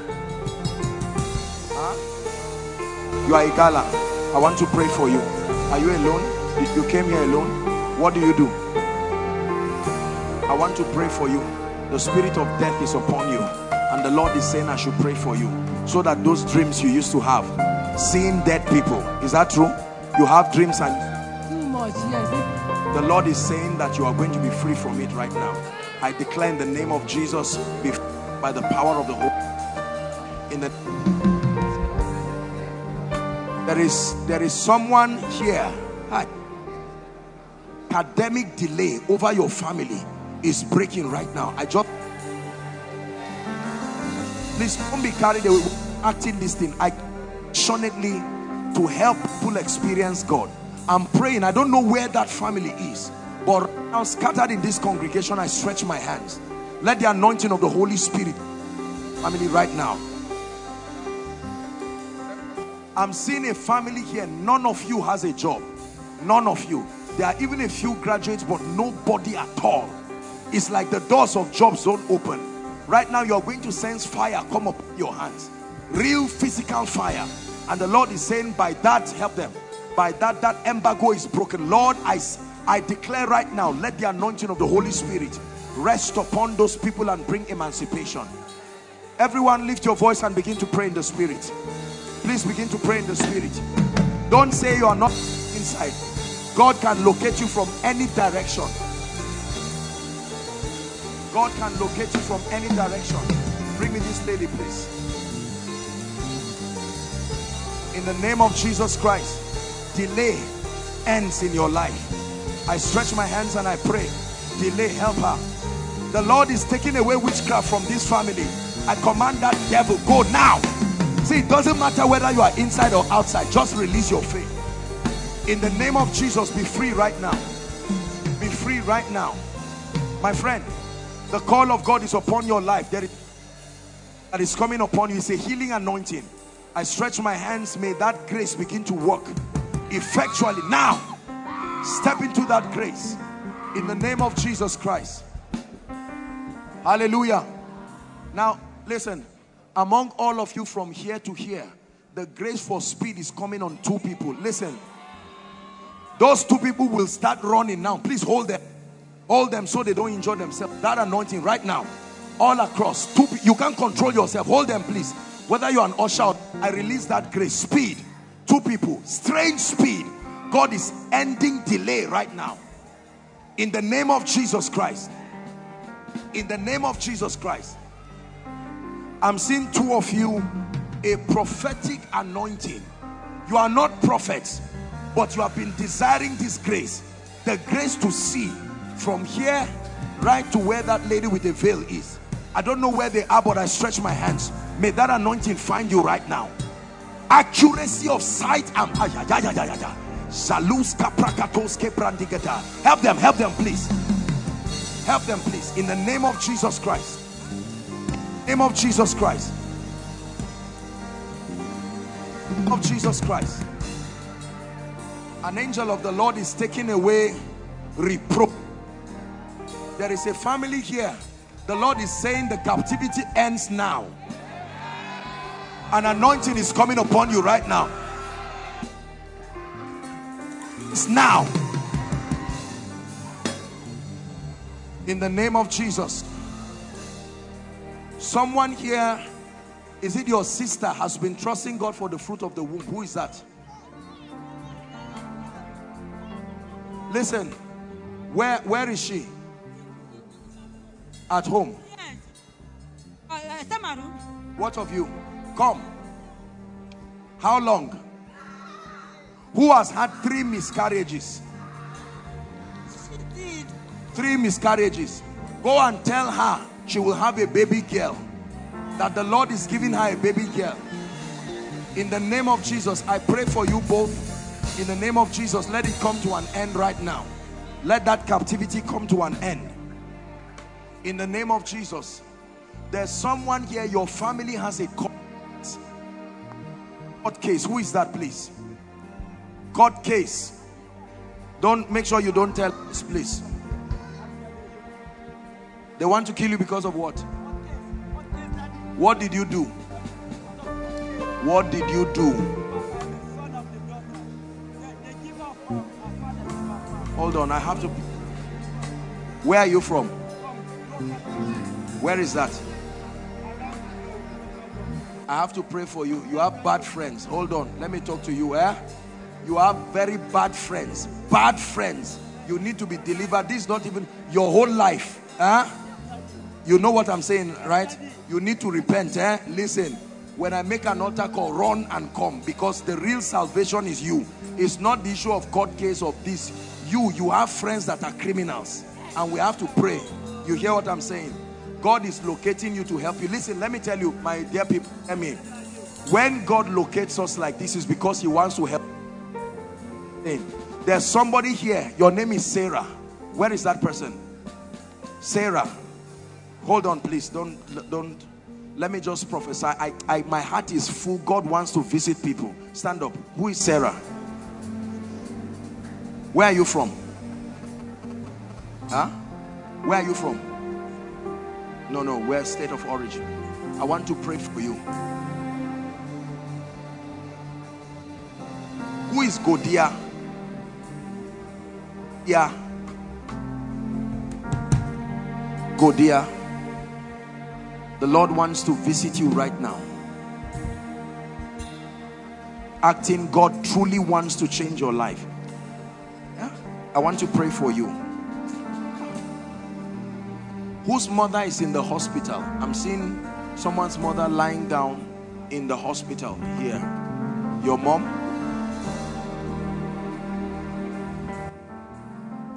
Come. I'm seeing lying down in Port Harcourt. Yes, Port Harcourt. You came from Port Harcourt. Go on. I'm going to pray for. Do I know you? I've never seen you. I want to pray for you. God is turning your situation. As you're standing, let your heart be open. Your people may be far. Don't ever think just because I come outside like this to encourage you, to let you know that you must not make it inside anywhere. Are we together? The power of God is going to come upon you. A loud shout. That will be the person I'll prophesy to right now, in just those outside here. It's not something you can stand. This is a sign and a wonder from the Spirit of God. That's not the shout. The shout is coming. It's a loud shout. Please bring the person when that happens. That's the shout. Bring the person. In the name of Jesus Christ. My friend, lift your hands. Jesus, come. What are you doing? What do you do? Of God, your own church, you are assisting someone. You came here not just to receive a miracle for your mother, but you came to take fire. Stand up. Why you came? Listen to me. You are going to go back and you will step into a dimension of signs and wonders that will surprise you. Sarah, in the name that is above all names, every oppression over your family, I come against it right now. I'm still hearing that name, Godia. Who is that? Hold on, please. Hold on. Where are you from? Huh? You are from Saminaka. Hold on, please. Your sister? Blood sister? Same father, same mother. You've been praying for God to locate you. It's okay. You. Aye. The spirit of death is over your family. Huh?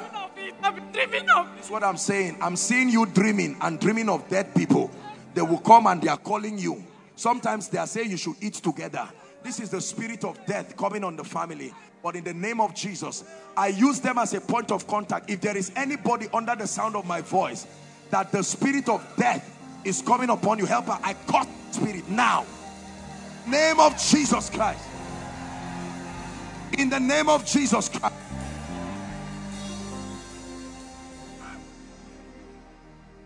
I'm seeing a family. Money does not stay in your house no matter what happens. Once resources enter, you love God, but resources, something must happen. Either sickness, or they will steal it, or something will come up. I'm seeing what looks like a blue flame, and it's resting on at least 5 people. And the Lord is saying an end comes to financial hardship. Father, where are they? Right now, I stretch my hands. Let that anointing locate you right now. In the name of Jesus Christ. Please lift your voice and begin to pray. My friend, lift your hands. Shout Jesus as loud as you can. An end comes now. In the name of Jesus Christ. Please lift your voice and pray in the spirit, everyone. My dear, look at me. I command that spirit to leave you now. Of darkness must let you go in Jesus' name. Lift your voice and pray, everyone. Please pray. Pray in the spirit. Pray in the spirit. Please pray in the spirit. Pray in the spirit, everyone. Madam, help this woman so that she doesn't fall with it. I command everything that is not of God to let you go now. Release this woman's destiny now in the name of Jesus.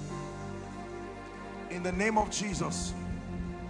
Oppression leaves right now. Someone here, there is a spirit that has oppressed your family. It must go now. I command that devil of darkness, help her please. That spirit must leave now. In the name of Jesus. Please everyone pray in the spirit. Everyone pray in the spirit. God is visiting us right now.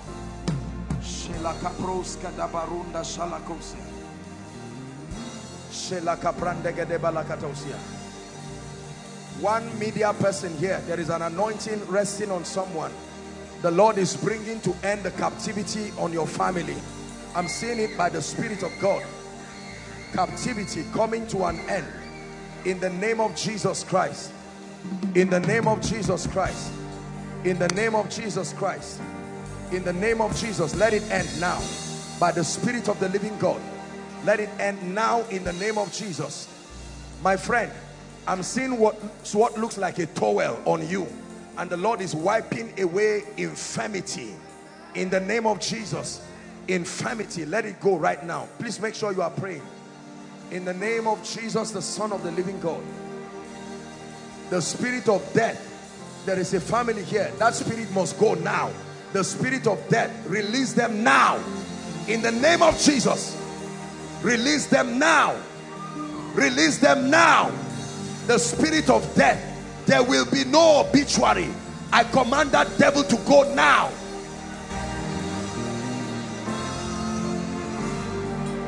Madam, excuse me. Madam, look at me. Come.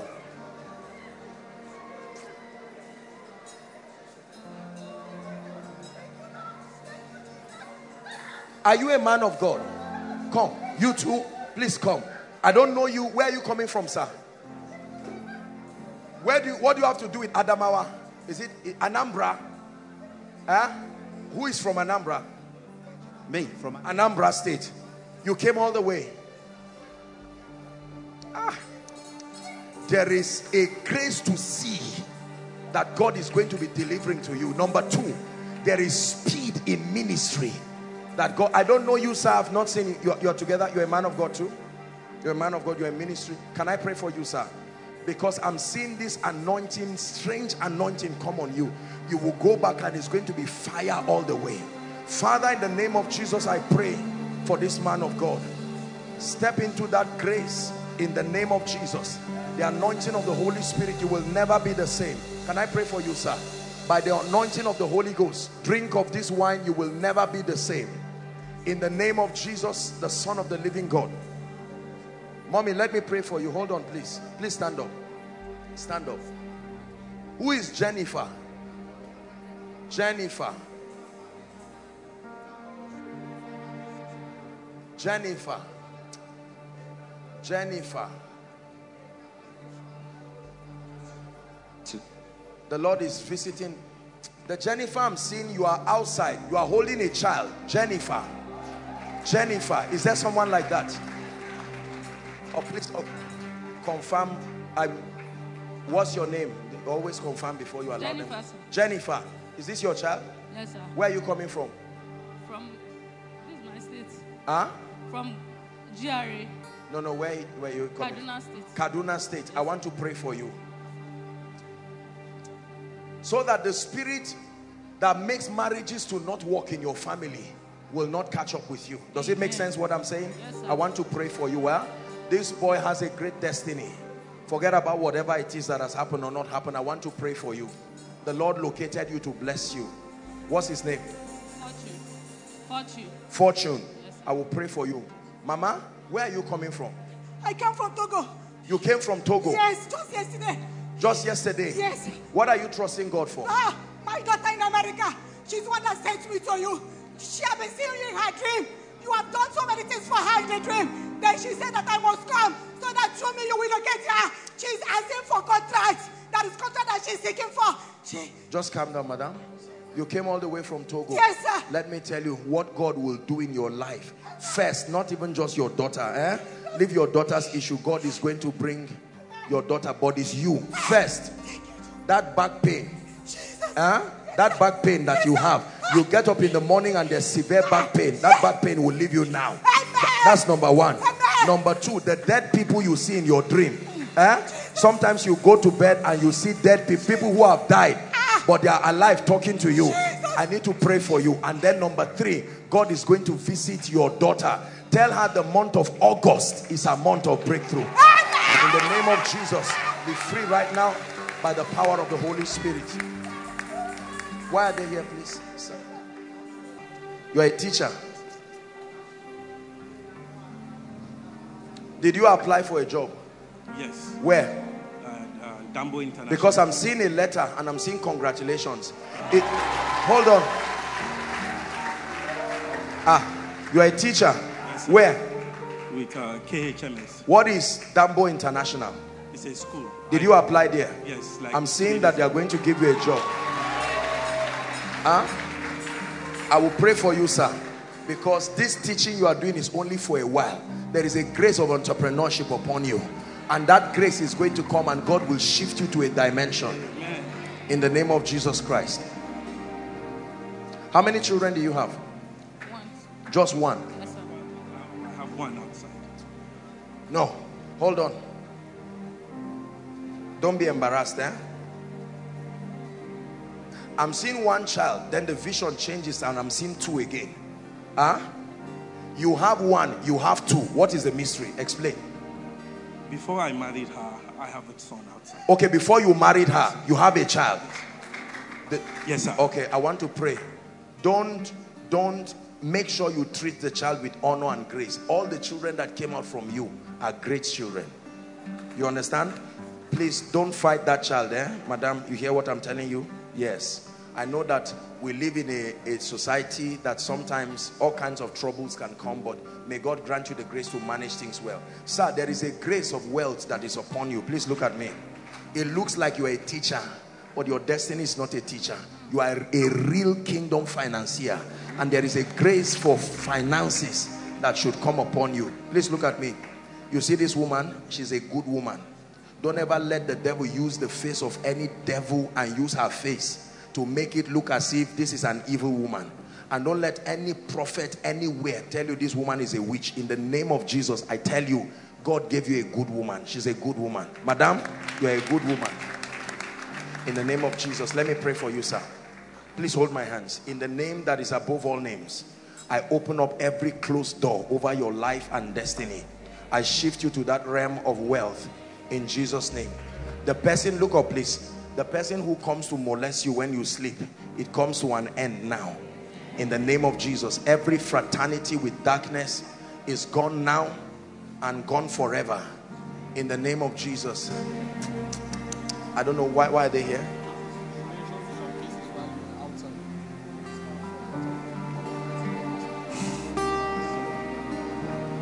Who is Sarah?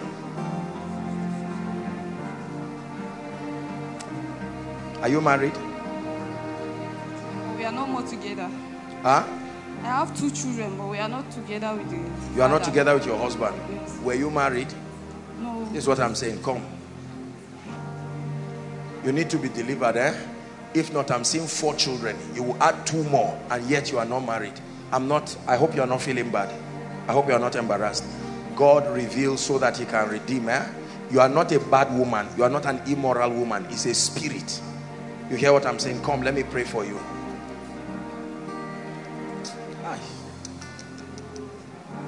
The power of God is coming on one of you here. One of you standing here now. The anointing of the Holy Spirit is coming on one right now. It's not something you can resist. I'm seeing it in the spirit that the power of God is going to come upon one of you. And when that happens, then I'm going to prophesy to that one person. Right now, it's an anointing from heaven that is coming upon one of you here. And the Lord is saying that he's taking away sickness from the midst of you. Taking away sickness. My dear, in the name of Jesus, is it the same man that has the children? Yes. Huh? Yes. Why doesn't he want to marry you? She didn't pay for my dowry. He didn't pay for your dowry? Yes. Go and tell him that I said he should pay for your dowry. Huh? Dowry is not building project. He should pay for your dowry and give these children a chance. Please.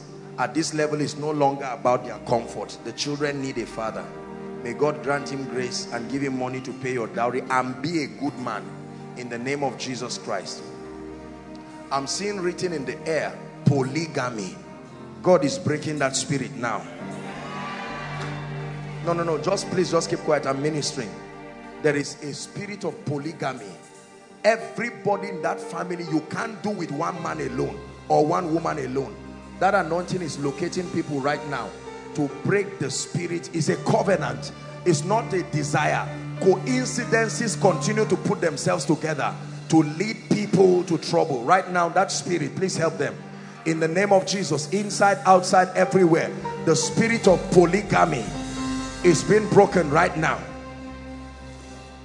The spirit of polygamy is being broken right now. Sir, let me pray for you. Where are you coming from, sir? Port Harcourt, sir. Port Harcourt. What do you do? Do business. You do business. But things are not going well. Yes, sir. Huh?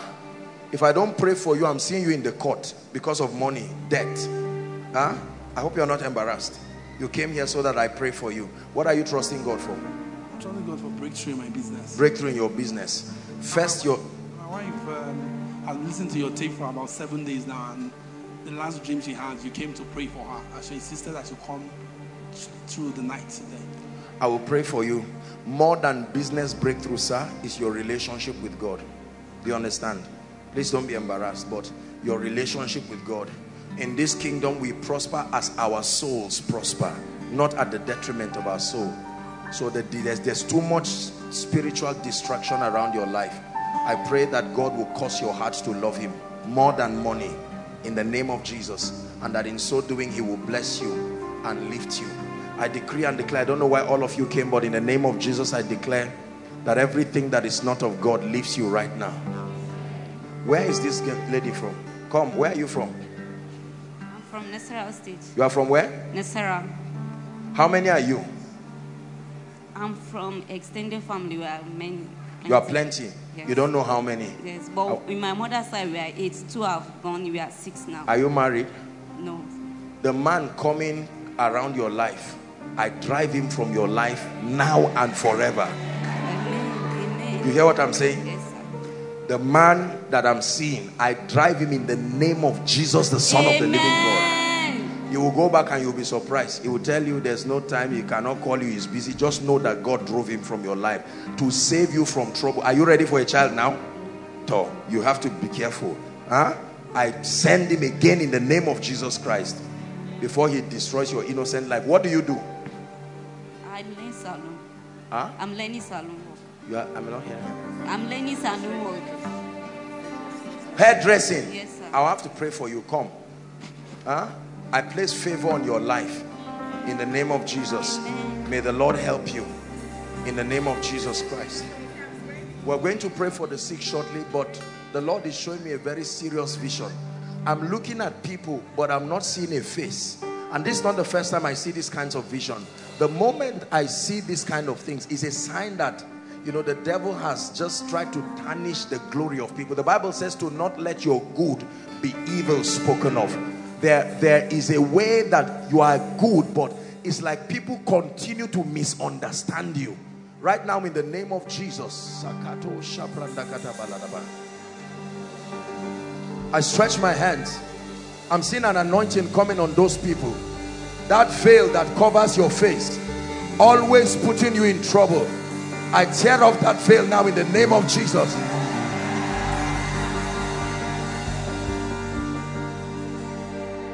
Hallelujah. Praise the Lord. Our time is gone. We have to be fast. Now please listen very carefully. God is touching everyone, every single one under the sound of my voice. 3 things will happen right now. Number 1, make sure you are here with your prayer request. If you're not here with it, please pen down. It's an act of faith very quickly. What you're trusting God for, lift it up. Let the ushers have it. Number 2, we're going to minister to the sick right now. We'll do it very, very fast. And then I'll pray on it and we'll prophesy open doors for everyone. We have to make this very, very fast. Are we together? While you are doing that, please be praying in the spirit. There are people here who are trusting God for themselves and their families. Please listen. Let's listen outside, inside. Let's listen to the instruction. Please. All those who are standing, trusting God for fruit of the womb, whether you are in overflow 1, 2, 3, I want to pray for you myself. Are we together? Particularly for those trusting God for the fruit of the womb. But then aside from that, overflow 1, please listen. Listen. From the start of overflow 2, that means the end of CGC, and inside here, that's overflow 2. Overflow 3 is from the end of CGC down to second Equa. Okay, you are overflow 2B. Let's call it 2B. Are we together? Then the overflow from the beginning of this fence down, right down there, we'll call you overflow 2C. Please listen. Then there's overflow 3. I don't know if you understand what I'm saying. This is the main auditorium. This is overflow 1. This is overflow 2. Then from this place down to second Equa is overflow 2B. From that same place down is overflow 2C. So that you would know If you are trusting God, no matter what, overflow for the fruit of the womb, I'll pray for you. But then all who are in here, overflow here, please, you're trusting God for healing, come stand here. Overflow 1, come and stand in front of your projector stand. Overflow 2, stand in front of your projector stand. Overflow 2A, please create a space for them there. Overflow 2A, create a space for them there. And then overflow 2C, stand in front of your projector stand. And then overflow 3, you can stand in front of your projector stand. Those online, connect by faith, and then we'll pray with you. We're going to do this very fast. We thank God there are many hands today, and while they minister to you, I would like you to believe God for a miracle. You are a man of God, you are a ministry here. Open up your heart and connect. You are trusting God for the grace for signs, wonders. Make sure that you connect.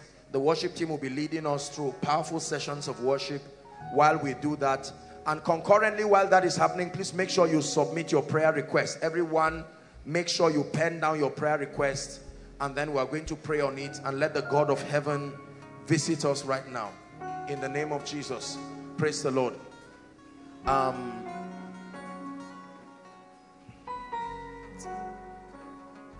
Ejimi and Promise and Bishop Manasseh. Ejimi and Promise and Bishop Manasseh will do overflow 3. There are quite a number of people there. Overflow 3. Benga will do overflow 2. Overflow 2. Pastor Alpha and Ima, you do overflow 1. Overflow 1. We need a way of reaching overflow. Kenny will do overflow 2B. Overflow 2B. We'll do overflow 2B. And then Isaac in media, you will do overflow 2C. Let's make it that way. Praise the Lord. Father, we stand under this corporate grace, and we decree and declare in the name of Jesus that as we minister to everyone across, let your healing power touch, deliver, set free in the name of Jesus. Do this and be glorified even by the power of the Holy Spirit. Please, we'll do it very, very fast. And while you are seated, make sure you are agreeing, releasing your faith in the name of Jesus. Madam, you lift your hands. You, this woman.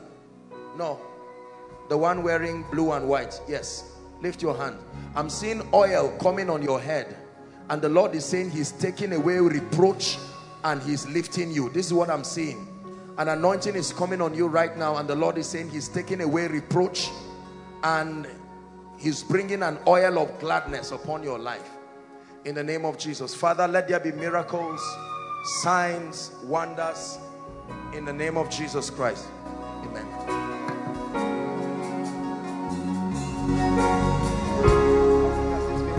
Let's stretch your hands to the prayer request.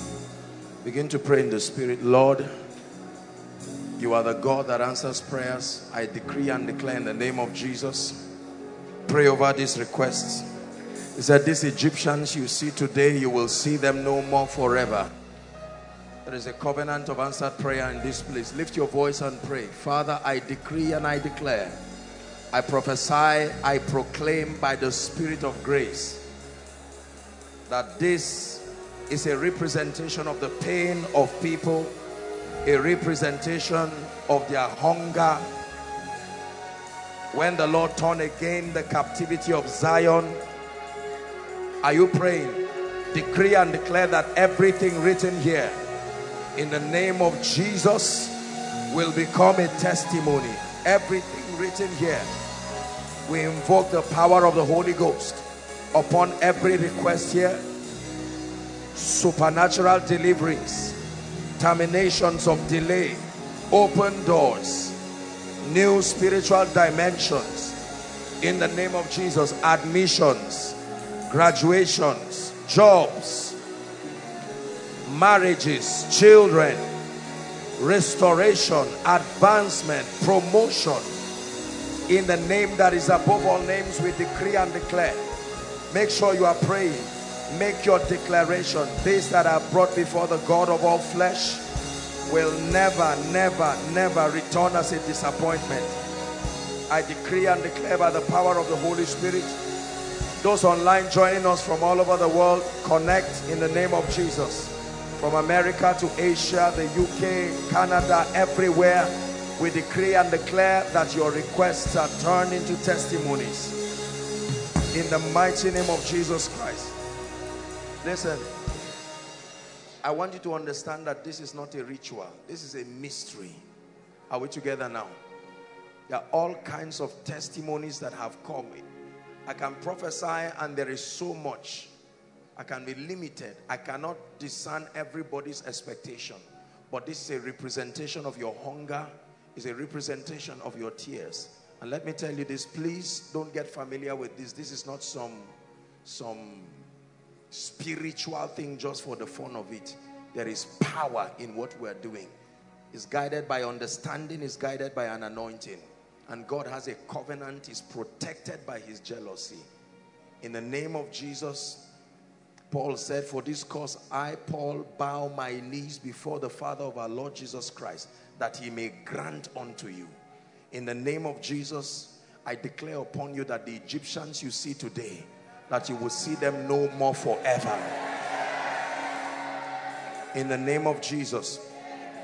Every request here that is a death sentence, cancer, HIV, and any kind of incurable disease, we turn it around right now in the name of Jesus. Every impossible situation represented here, may the God of wonders arise tonight in the name of Jesus and do wonders by the power of the Holy Ghost. For those of you who have submitted these requests on behalf of your loved ones, I declare, may the angel of God's presence, these angels that do not know time and distance, may they go to your various homes and to your loved ones and birth supernatural solutions in the name of Jesus Christ. We decree and declare that you remain above this challenge forever in the mighty name of Jesus Christ. I declare over your life, we're entering the second half of the year. It says, revive thy work, O God, in the midst of the year. I decree and declare every spiritual weariness, every prayerlessness, it dies right now in the name of Jesus. Passion for the things of the Spirit like never before. Hunger for spiritual things in the name of Jesus. I declare prayer fire like never before. Let it rest upon your life now. I decree and declare an appetite for God and the things of God. I declare you receive it right now. I pray over your life. Every long-standing issue, you have prayed, you have fasted, you have sought counsel, it has refused to change. In the name that is above all names, I decree and declare, by this time next month, return with your testimony. By this time next month, return with your testimony. Please believe it. Don't just shout amen, believe it. I come against patterns. You have seen it in others. You saw it in your father. You saw it in your loved ones. You saw it in your siblings. Now it's beginning to happen. By the blood of the eternal covenant, I cancel every pattern now. I cancel every pattern now.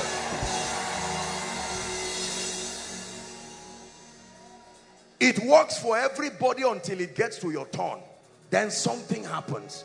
You will see it, but you never possess it. I declare right now, that spirit that makes you to see things and never step into it is caused by the God of heaven. Caused by the God of heaven.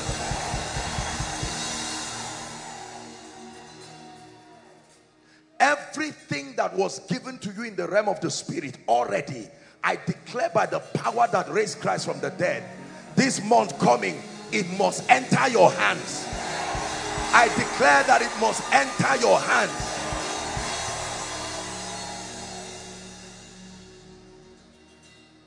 There are families where it's the women that feed the men. Have you seen such families? No matter how hardworking the men are, they never feed the family. They get up in the morning and play draft from morning till night while the women go to fend. It's an anomaly. I declare by the Spirit of God, I'm praying for the men now, the grace for establishment and the grace to be satisfied early. Receive that anointing right now. It says, satisfy me early. I'm saying it again. Everybody here who is a man, and it looks like the devil wants you to depend on people for the rest of your life, I decree and declare, like Jacob, Laban must let you go in the name of Jesus.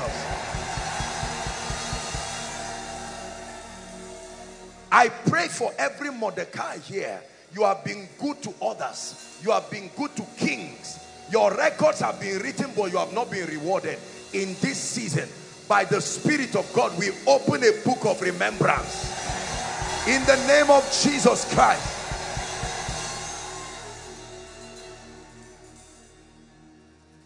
Hallelujah. Anyone here called jobless, by the God of heaven, between now and the next 3 months, like the ark of God in the house of Obed-Edom, I decree and declare jobs that will be consolations to your years of pain. May my God give it to you.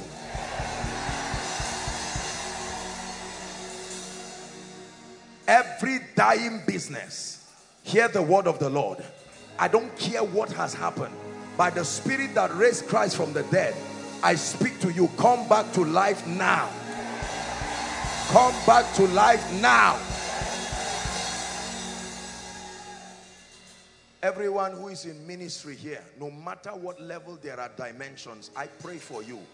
You will go back to your various churches, fellowships and assemblies, and a dimension of fire, a dimension of insight you have never seen, receive in the name of Jesus.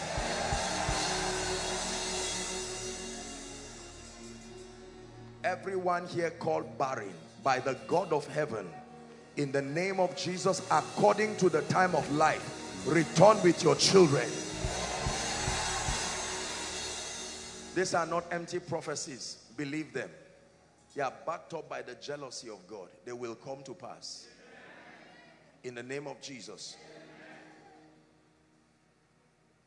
I don't know where the helpers of your destiny are, but in the name of Jesus, every man who must arise in this season for your sake to favor you, wherever they are around this globe, by the Spirit of grace, I call them to your life now. I call them to your life now.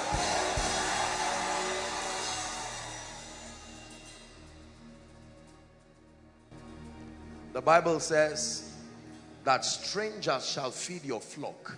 It says your gates shall be open continually, it shall not be shut day nor night, that you will receive the forces of the Gentiles. People you do not know, I compel them to be interested in your lifting. In the name of Jesus Christ.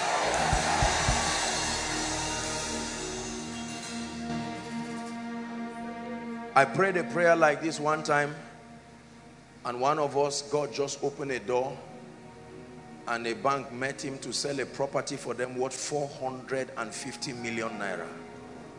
Listen, it doesn't take time. It doesn't take time. There is the creative dimension of prophecy that can order things in your life. Every area of struggle, I stand by the God of heaven who is called Ebenezer, the God of Jeshurun. In the name of Jesus, receive help from the Lord.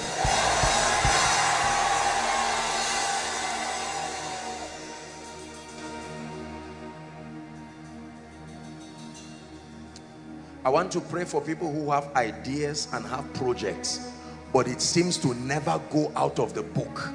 You have ideas, you have projects, it's just to connect you with somebody who has the interest. Nobody helps you on their own. They are called by prophecy. In the name of Jesus, right now I connect your ideas to your helpers. In the mighty name of Jesus Christ. I forgot to pray for those who are in various institutions writing their exams. I know that many people had started their exams. Some have written, and the honest truth is that some of you have written nonsense. You need the mercy of God. In the name that is above all names, much more than what you have written, in the name of Jesus, may the mercy of God show up in your exam.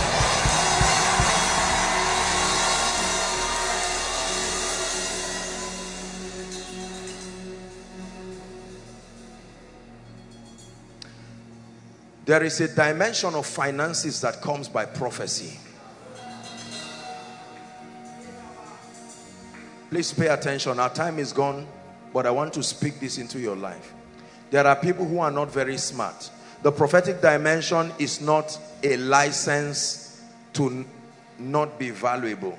The prophetic dimension is a system of advantage to bridge tragedy while you learn. It's a system of God's mercy. It will be foolish to believe that wealth is only by principles. There are laws and there are irrefutable principles that make for the foundation. But there is the ordinance of prophecy. In the name of Jesus Christ,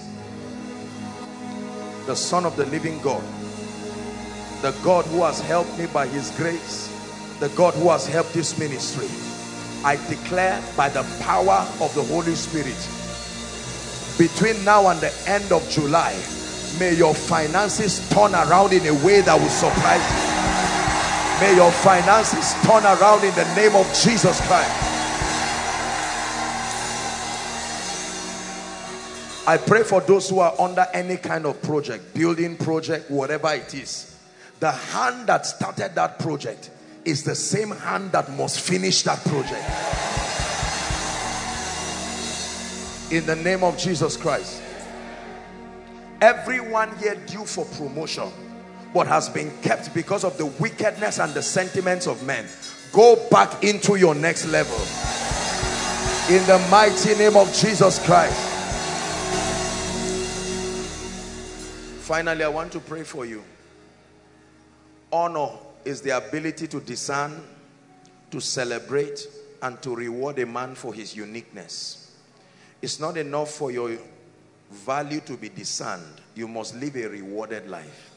You will be frustrated if you do not live a rewarded life.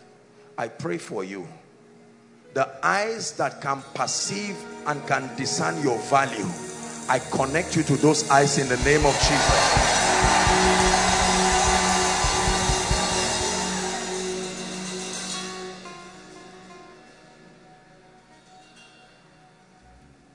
Any pit you have found yourself in, I must pray this. Financially, whatever it is, you have found yourself in a situation where only God can bring you out. May that God you believe in bring you out of it now.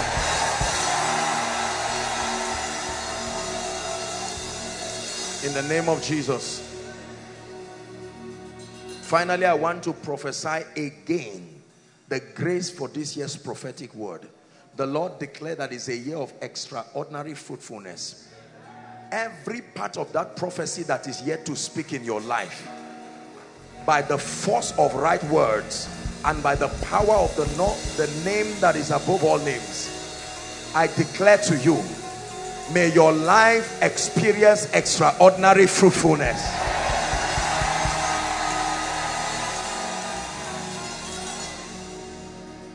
In the name of Jesus Christ. May you return with testimonies. Some of you this night, before you get to your homes, your phones, you will see text messages that are full of wonders. In the name of Jesus Christ. Father, we give you all the praise. We bless you because you have honored this house. You have made it a place of answers. You have made it a place of strange testimonies. Let everything that you have done tonight by your spirit return as testimonies. Let it not just be a ceremony. In the name of Jesus, we declare by the Spirit of the Christ, testimonies in the mighty name of Jesus Christ. Amen and amen. Now, very quickly, I will make an altar call and then we'll take a few very important announcements and we're done. I apologize, our time is gone. You are here in this place. Please, let's minimize movement, especially outside. You are here and you are saying, Apostle, I've not given my heart to the Lord Jesus Christ. I need to encounter his salvation and his mercy. Please listen. Or you are here, you are saying, man of God, I've seen the wonders. I once gave my heart to the Lord, but as it is right now, I need mercy, I need grace. I need to start afresh. You are here inside Overflow 1, 2, 3, and all the other annexes. I want to give you 5 minutes. You want to make it right with Jesus wherever you are. I want you to leave your seat very boldly and come and stand right here. It will be my joy to lead you to Jesus Christ. Don't wait for someone, be the first. I'll count 1 to 5 wherever you are. Please start running. Clear the way for them, please. Outside. 1. Quickly, quickly, please. If you're coming, run quickly. Run to Jesus. 2. Win that war today. Win that war today. Win that war today. The Bible says, in the day that you hear his voice, do not harden your heart as they did in the provocation in the wilderness. 3. Someone is still coming. Apostle, I'm not sure if I'm born again or not. Join them very quickly. Join them very quickly. I expect people to come from outside. Please clear the way for those coming from outside. Clear the way for those coming from outside. Overflow 1, 2, 3. If you're coming, don't be sluggish. Run very quickly. We're out of time. Run quickly. Run quickly. We're out of time. Apostle, I want to come, but I'm ashamed and afraid of my colleagues and contemporaries. Jesus said, if you are ashamed of me before men, I will be ashamed of you before my Father. Come quickly. Come quickly. Come quickly. Come quickly. Give them a big God bless you whilst they come. Takes a lot of courage, but win that war. Young and old, run to Jesus. The Bible says, ye must be born again. Hallelujah. Praise the Lord. I want to salute all of you. Thank you so much for coming to make this decision. Lift your right hand high to heaven and say this after me. You're not reciting a poem. This is from the depth of your heart. Jesus is here. Say after me, Lord Jesus, I believe in you, that you are the Son of God. I have seen your wonders, and I declare that I need you. This night, I declare that you are my Lord, you are my Savior, you are my King. I receive your life, I receive the abundance of grace and the gift of righteousness. And I declare that I reign in life. I am a child of God. I'm changed forever. Amen. Keep your hands lifted. Jesus, I present to you the ones you died for. I thank you because when you hung on that cross, they were worth your blood. They were worth the tears. They were worth the death. I pray in the name of Jesus, according to scripture, your sins are forgiven and the grace to walk in victory is released upon you right now in the name of Jesus. I decree and declare forever you go from glory to glory, even by the Spirit of God.